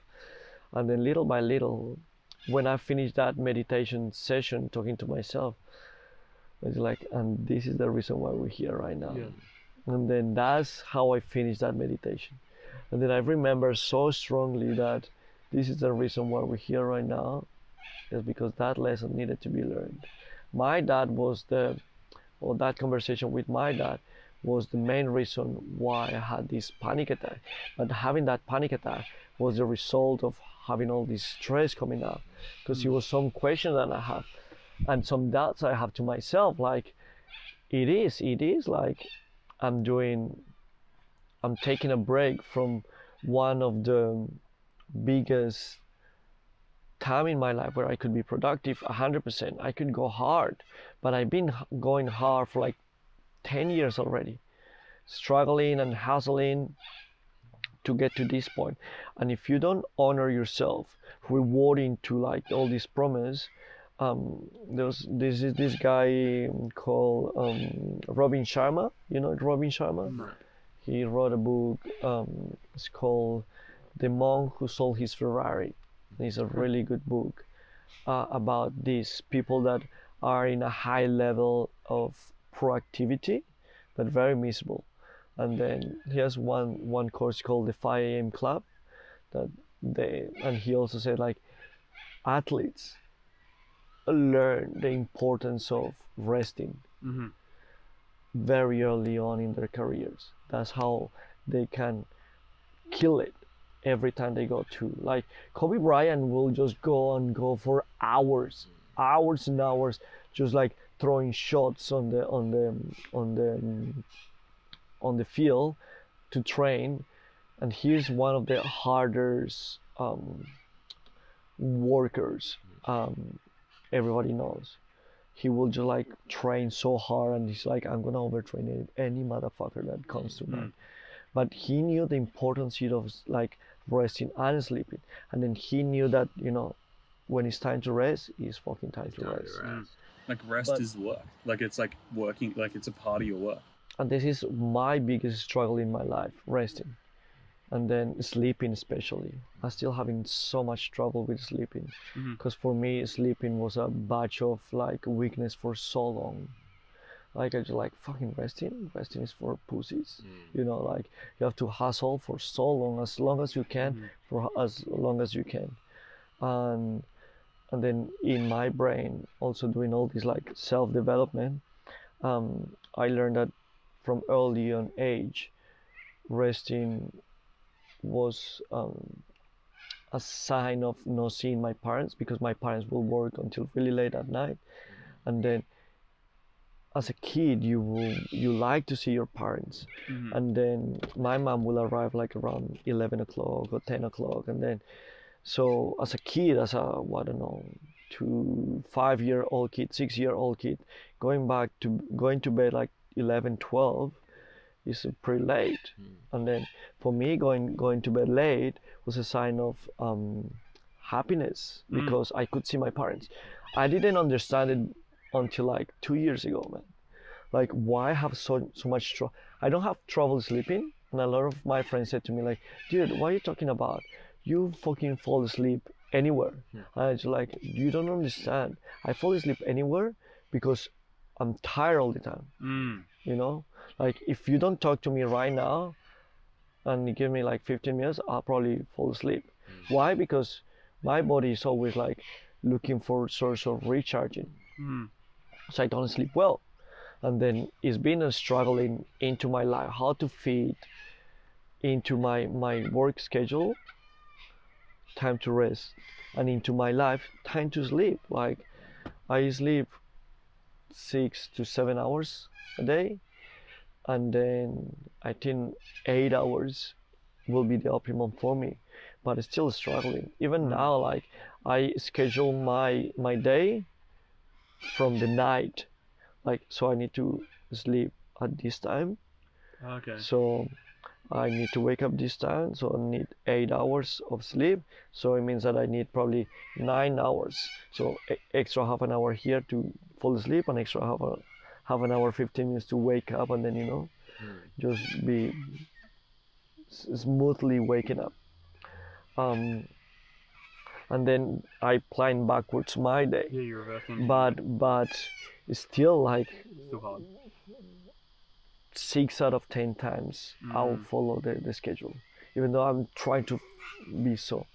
When it's so hard when you're very extrovert, because most of the people won't go to bed at 9 o'clock.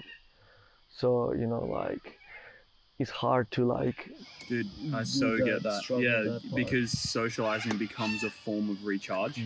So yeah, it's at night. But say for me, like if I get home late and I'm with like my partner or like I'm with my family or something, I can just get stuck in endless conversation because I'm like you, like I would recharge like that, and then I feel fantastic.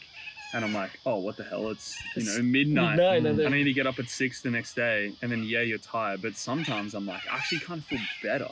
Sometimes, and that's dangerous because then you get less sleep. Exactly, and then how constant you do that, and so it's a daily struggle for me. And then going back to the van, I just like I will have time to rest and then time to do it, and I still didn't do it. The times I could, I rest. It took me three months to get this workaholic mind shut up. Remember the day that I just I didn't think about work today, and it was 9 o'clock. Fuck, this is good. And then like I was away from work probably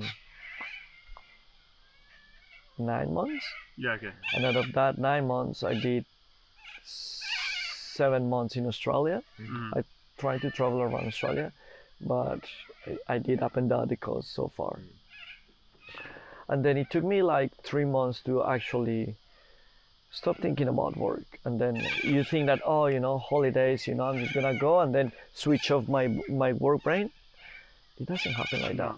It's just like, especially when you go hard all the time, once you just slow down, it takes a while. Like it's just a process that you detaching from,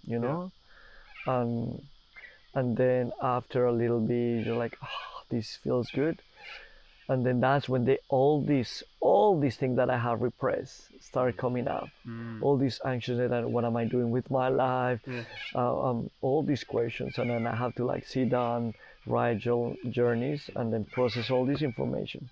That's so interesting that it was multiple months that it took you, because you were so in that loop, in that structure of just work, repeat, that it didn't take you to just stop. It took you time to actually like unwind from that. But people don't give themselves that time. Yeah, I think what's more amazing is the fact that you stuck with it.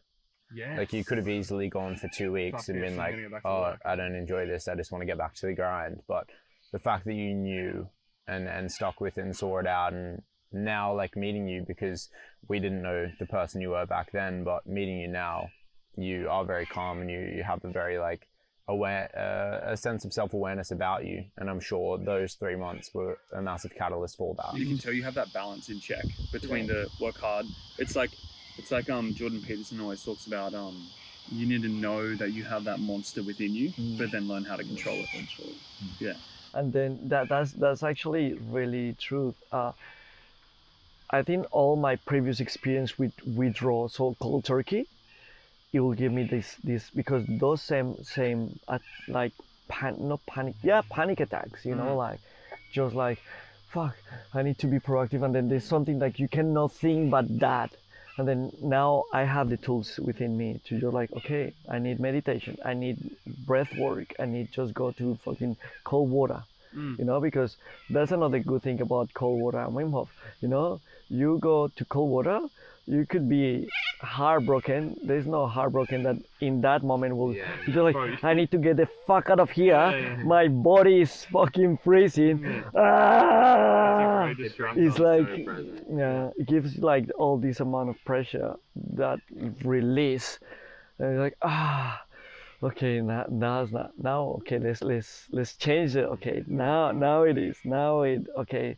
Yeah, work. Yeah, it's important, but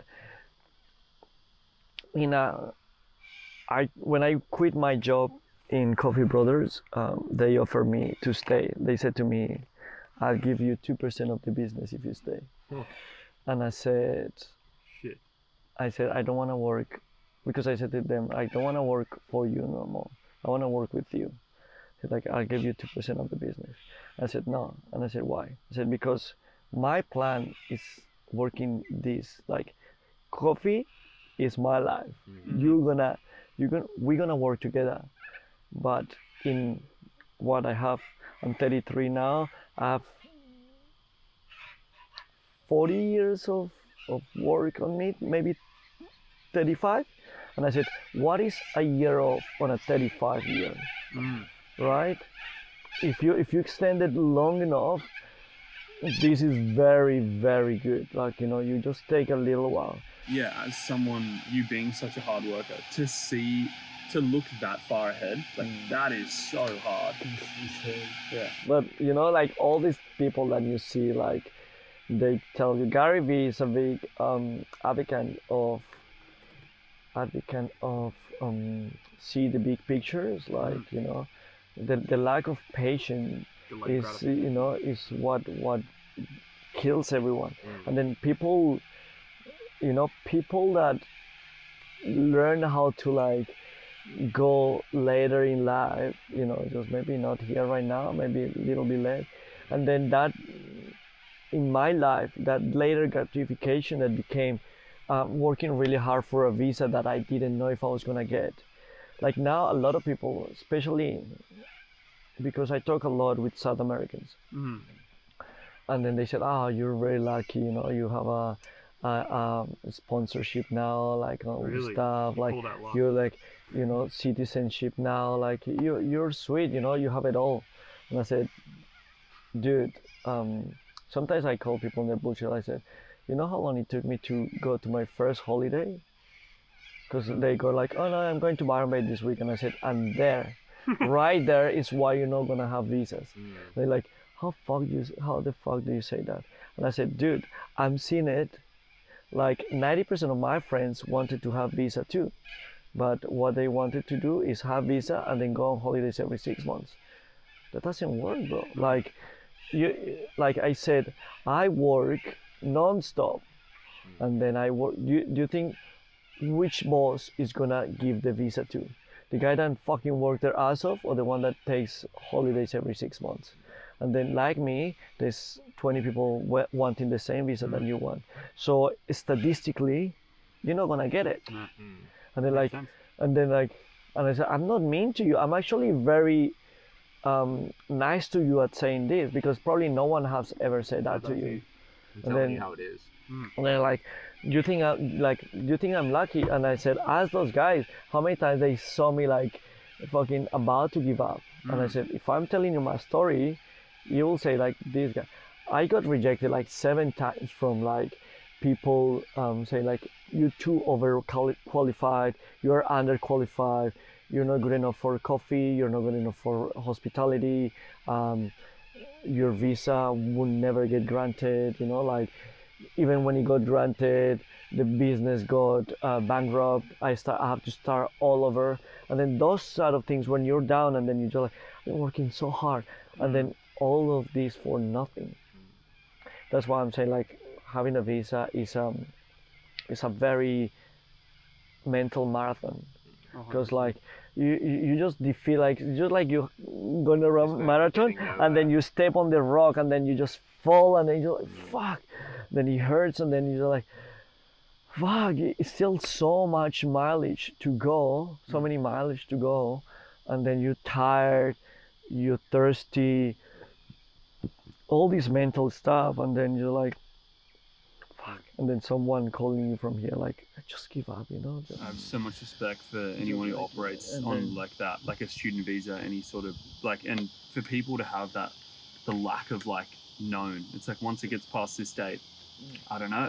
Like I've worked with a bunch of people in like similar age to us or even younger who come here, work 2 jobs, also do a full-time degree, have to find living, like they have to find living for themselves. It's like that person's my age and I don't have to go through any of that. Like I am blessed with a family that I could always stay at. That it's like the level of respect I have for that is like and it's a blessing and a curse on our end as well, because there's less motivation for us to get after it because we have it so easy. Like there's never going to come a day when I wake up and Australia tells me I have to leave the country.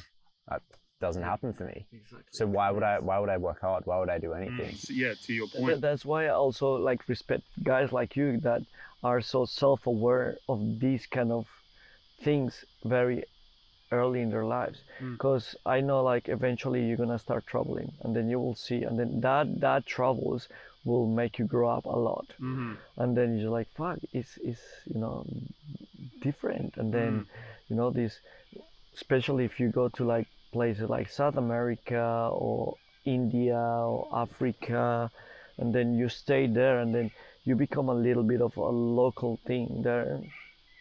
I start seeing that the way the country operates is different, and the way like I come here and life here is easier, but I've struggled so much more here. If I would be in Colombia, I'll be in the same like position as you are. Like what would I struggle? I don't, like I'm have my family, something goes bad, like I go back to my comfort zone where my dad is, my mom is there, providing for me. It's like you always have this parachute, right?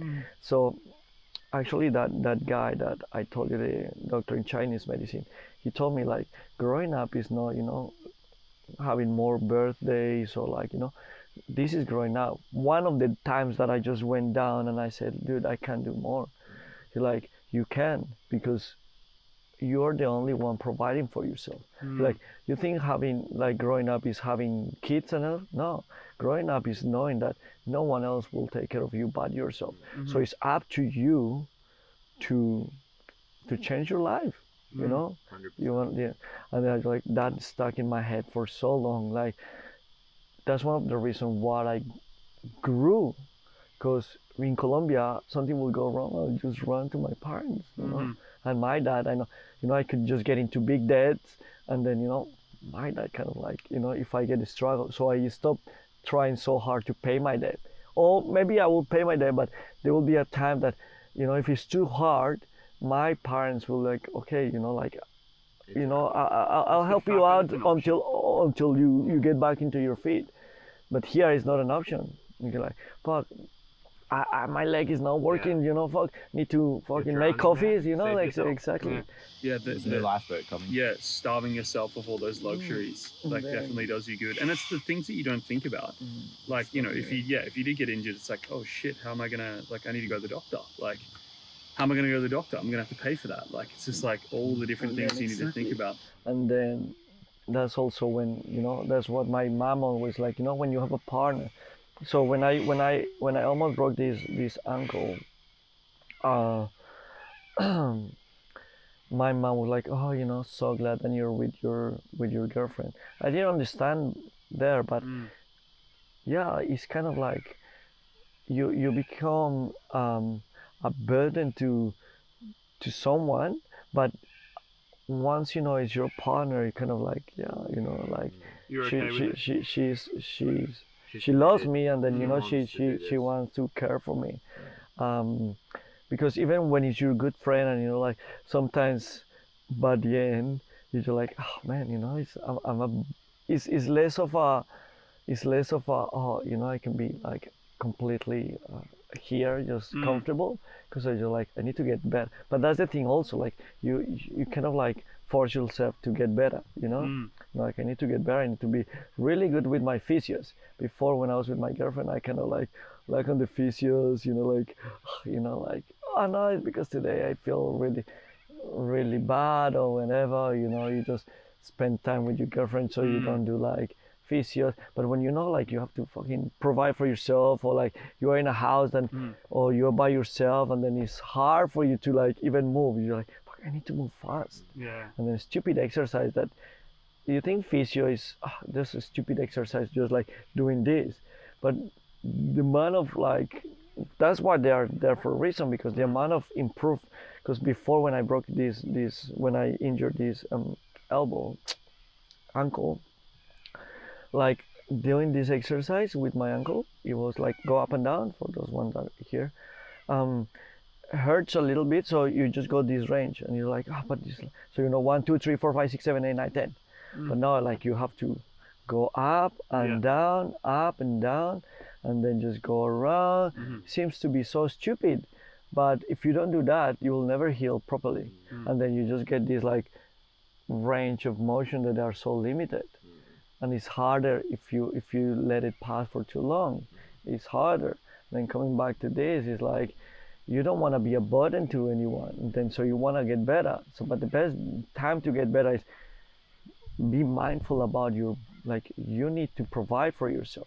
So it's kind of this responsibility that you have to yourself to be the best version of yourself at all times. For sure. And then just, so there's also another guy that I follow. His name is Matt Diabella. I don't know if you heard. I don't know. He's a really good guy on YouTube. He's have you heard of this documentary, The Minimalist? Yeah. So that's the guy that produced that. Oh right, yeah, right. So this guy is a minimalist as well, and then and he is also about like self-improvement, and then he has a rule is he has to do things that makes him uncomfortable every 3 months. So it's either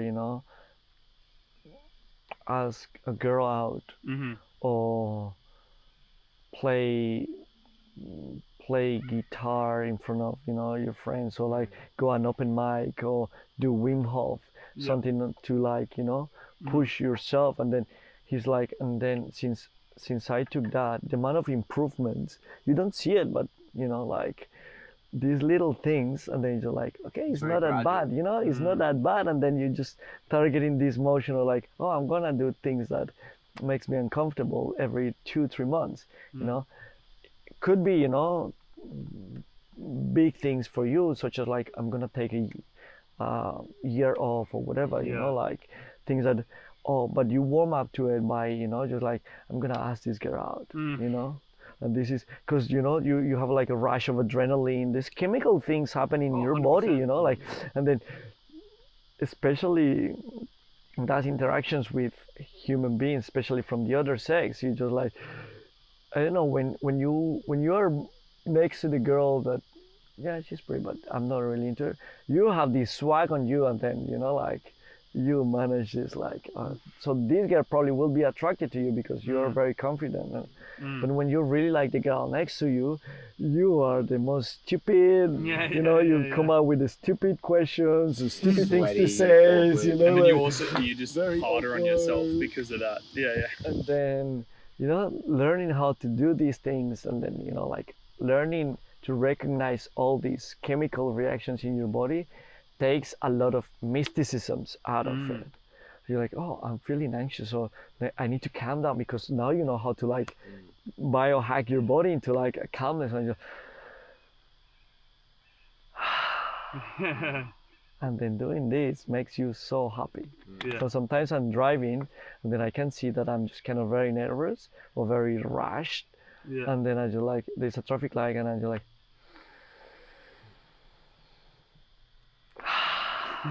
and then it goes into your whole body, and then you're like, I'm now happy. And then all of a sudden, just like going driving more smooth. Yeah, and then it's enjoyable, and it's immediate. You can immediately just enjoy your day now. Exactly. So what do you with like Mulatto and stuff, what do you envision the future is for you over the next 5 to 10 years? It's funny you said that. Like my plan right now, that's why I'm here in Sydney right now. I'm doing the business plan for Mulatto. Mulatto started a bit of a side hustle for this long, but my business is creating these coffee company that will sold a lot into like social projects that makes a big awareness into what coffee farming is, and then how much how much effort farmers put into providing coffee for people, and then how little they get paid. So in Australia, for example, these numbers might be off because I haven't done this in a while. The mathematics, and then the money that farmers go through, because they have to plant and harvest and farm these beans for these trees for like 3 years before a coffee plant will get coffee. And then even in South America, where it's very fertile, places like in Australia, probably 4.5 to 5 years before they start blooming. And then they get absolutely fuck all for their work for 3 years. That is unbelievable, and it's like heartbroken for people like me that enjoys the whole process, because my family has been like coffee farmers, and then we know all these like producer side of the business that are the most, in my opinion, the hardest one, because they kind of don't have day offs. Like a farmer will wake up at 4:35 in the morning and then just go and then take care of the plants, take care of the farm, like It's a lifestyle. it's a life, but it's hard. Like it's farmers are mentally tough people, because they have to do it, because they have to provide to their family. And then working in farms, I don't know if you have done it before, but it's hard on your body, even though like you have to do these things, and there's a lot of tools and technology that helps. But in Colombia, still a little bit behind. So they work around 16 hours a day for 7 days a week, and then out of a kilo of coffee that they produce, here they get, you as a final seller, you will do like $55 per kilo. Okay. Guess how much they get? Wait, so the retailer retailer here in sells Australia. it for 55-ish a kilo. Like already roasted, there's some process going through. Yeah. But They're really just collecting it from the wholesaler and then selling And it. then the farmer in Australian dollars. Like this is, we're talking in Yeah, Colombia. in Australia. Yeah, back in Colombia. How much do they get? Per kilo? Per kilo. Like I'm just gonna throw it like, I don't know, what, 15, 20 bucks? Wait, hold on. Are you saying how much they're going to make on it, or how much they're just going to get? How much do they sell They sell those bags for? I'd say yeah. So a kilo, this Australians sell it for 55. How much do they get sold it for? $10. They usually sell it for like 50 cents to $1. Goodness. So, and this is like a good price, 50 cents. 50 cents. Like they get that, like, well, now it's a bit more, because now like coffee industry is getting more aware, and there's a lot of companies, especially in Australia, that trying to promote that sort of things, like farmers are, but fair trade and direct trade and all this stuff. So but now it's getting better, but still like no more than $2 per kilo. I mean, there's a lot of money that goes into logistics. Of course. There's a lot of money that goes into paying tax. No, coffee doesn't pay taxes, but like the taxes between like getting the raw material into like the whole process to like tax that you're gonna pay taxes on and the all labor this stuff. But it's still ridiculous for three years of work that you get that little bit of money. So my gosh, and the fact that there's like, I think the most frustrating thing in my head is that there's so much money in coffee, but it's just all going to one end. It is. So like, and then now it is like, just overly concentrated. And then I don't want to say that, you know, those guys are like a greedy motherfuckers, but no, because there are some of them that are trying to send money, and then more and more coffee companies are selling. That's one of the reasons why I don't do Starbucks. I could be like the other day when I was traveling around Europe, I really wanted a coffee, and then there was only Starbucks, and I said, there's no way I will go to Starbucks. There's not any fucking way, because they even pay even less, and then the amount of contracts they lock those farmers into are ridiculous. Because it's like they have no choice. Because they have Yeah. not, or maybe because they Or it's too good to pass up or something. there's too just good like- to pass up in the immediate time. Because it's Oh, consistent. and they So- need it now. Yeah, So it's like they don't because have the power. because they also have necessities, and in South America and Central America, there's a lot like doesn't matter if I get shoot tomorrow, I just don't need to get shoot today, Mm. you know, because you know like so it's they play a lot into those sort of things. That's amazing that you are so anchored to your morals and ethics that despite you wanting a coffee so badly, you wouldn't fall in. I think that's very admirable. And then like it's like Jesus, like, and then like yeah, that's whole. I'm not saying that. I mean, I admire McDonald's and Starbucks way of business in terms of how productive or how Of course. well because they have to do something right in order to be these massive things, but the things that they use people so bad, I don't know, like, you know, the model will need a little bit. I think that they don't put enough attention into that because they know they will cost them so much money, and then why will they do that if there are people that are willing to sell their coffee? So that if there is more of us that are buying coffee better, they will have less necessity to sell it to those guys. So sooner or later the market will change. But someone needs to you know, move it. exactly, someone needs to. So like I'm saying that here is really unbalanced, and then there's not enough awareness just yet, you know, like you get shocked like that. So if I said, guys, how about if you pay 50 cents more for your coffee, and I will assure you, like, I'll pass on to all this information to my final customers to see how they affect the guys at the front. You will be willing to pay 50 cents extra, right? Yeah. For you, 50 cents extra here in Australia is not much. Yeah. Over there, it's a lot. Yeah. of So course. you're just like, oh, you know, I'm gonna do this because it feels good, right? And even if it's a selfish interest, it feels good to me. I'm just gonna make the life better for someone else. And then that part needs to get into that other end, right? So finally, in that is what I'm very putting all my effort onto right now.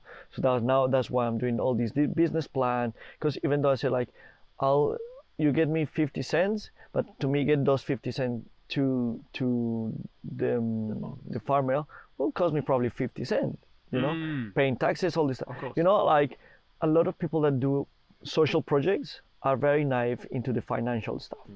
They just want to help, and then they just receive that money, and then they just want to sell all this part back to origin, and then they don't know like all the financial side, and then they ended up going bankrupt. So you know, like, you need to be also business savvy to do that way, the right way. So for you, it seems to be you're trying to focus on making sure you have the right model and plan to do something in terms of. Yeah, like, you know, like I'm gonna do social projects, like they're gonna be sustainable. Yeah. It's not gonna be like, oh, you know, I'm gonna send all this money back, and then in 3 years I have no business because I didn't take into consideration that it will cost me tax money, and then, you know, like tax here, tax there, and then back in Colombia you have to go tax and all this money that disappear somehow into like pass it on to give it to the right people. Yeah. So I need to like work all this thing out in order to just go through straight to making the impact I need to do. So I need the business to do well too. You know, I need to sell coffee, and even though right now it's not the price I wanted, you know, it's not the way I wanted to get back into the farmers, is getting there. You know, I'm building this business. So my business is bringing coffee from my family in Colombia, and then put it in here and sell coffee to roasters here. That's my main. That's when I started working with coffee. That was my project. I want to change life of farmers in Colombia, right? And then I want to create impact. But in order to do that, especially in Colombia, with the amount of corruption, you need to be a really good businessman.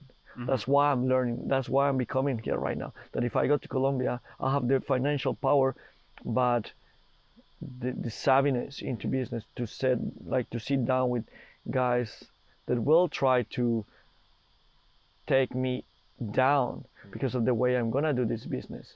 I'm gonna do this business is like I'm not gonna get rich out of this by doing this kind of, you know what, I'm gonna get rich out of this just because everyone is gonna want to work with me, and then I'm gonna put all this money over there for them, because the balance is like that. I just need enough attention in this side to be here, because I don't want them to get like over, like, oh, you know, like this guy's paying off, like all these guys here are doing so bad that these guys are taking all the money. And you don't want them to be resentful. Yeah, exactly. And then it unbalances the scale exactly. again. Then you know, like it's fair, like it's a fair transaction, especially because I think it's the most sustainable way to go for coffee business, because every time less and less people are getting into farms, because who the fuck want to work 16 hours to get paid fuck all if you can just, you know,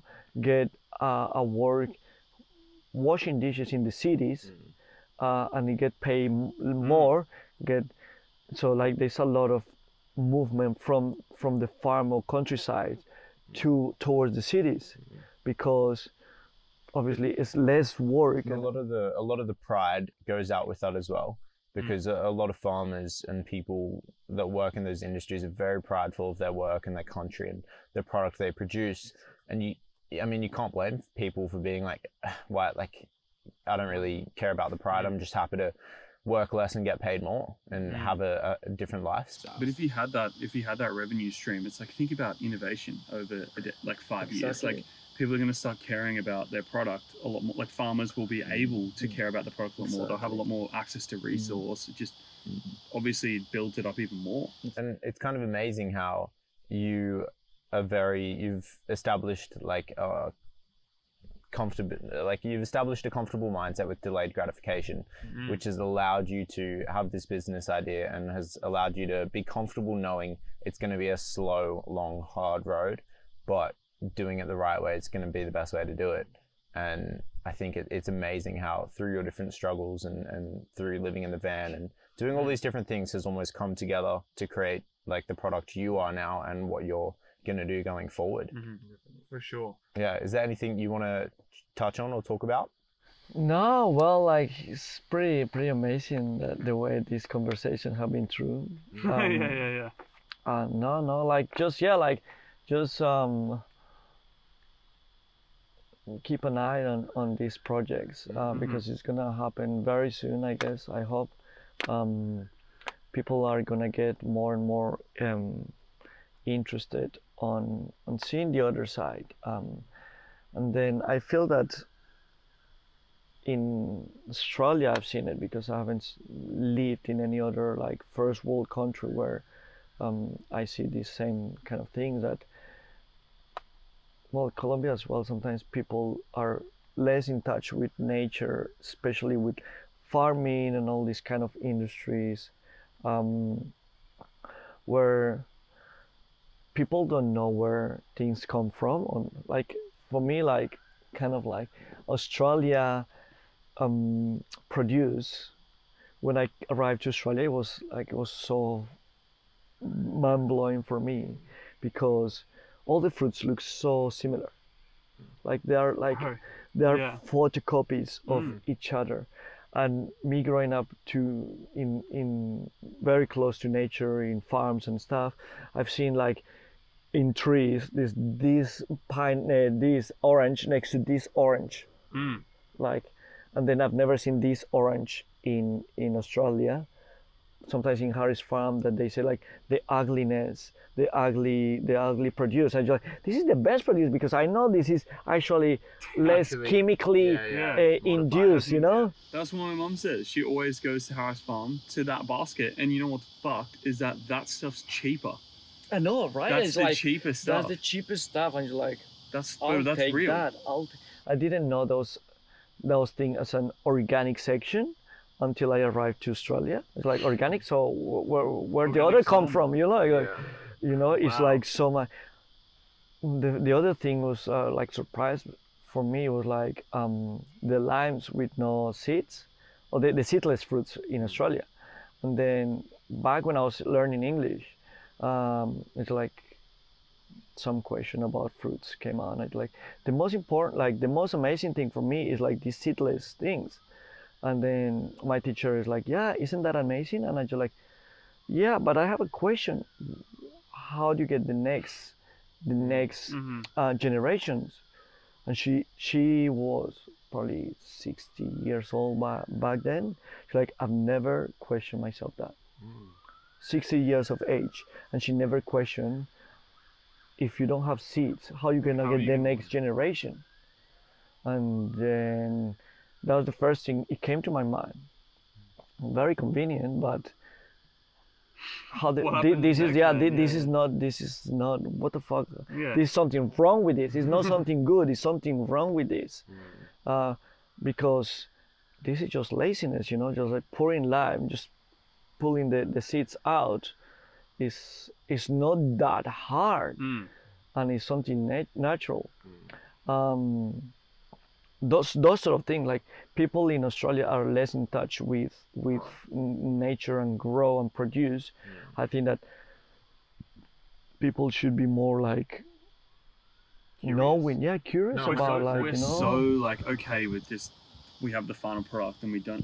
I'm so wide like that. Well, because like, I'm talking about me. I'm not even talking about anyone else. Like I don't even think about it. I just know it's there and it's mine. Because there's no like incentive to think about it. Like like literally 3 months ago, I didn't even know that like apples didn't always grow round and perfect until I was at his house and his mom had the box of fruit and veg that was all like what do they call it? Like ugly fruit, ugly veg.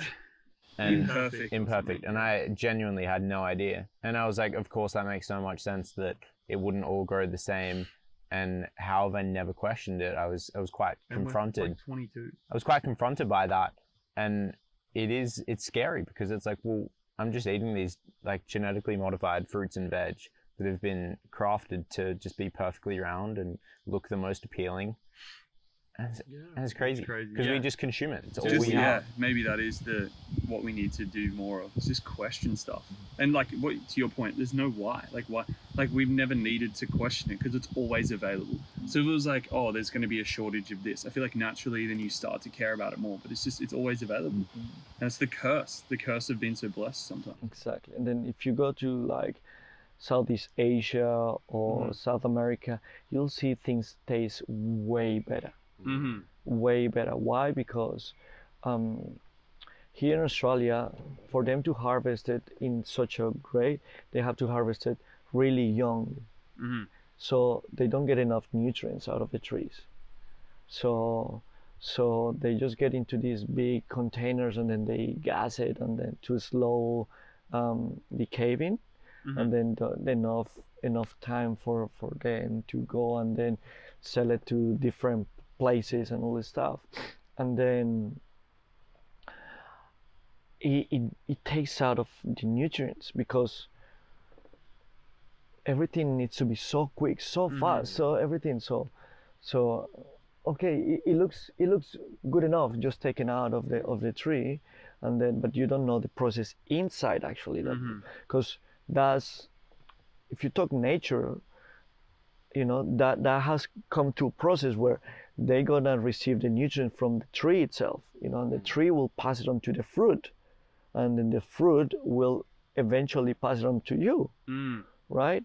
And then that's just the normal thing. And then we don't know how much food is so important in our life until we don't have, you know? Exactly. And then actually, when I got to Colombia, no joking, the avocados are like that.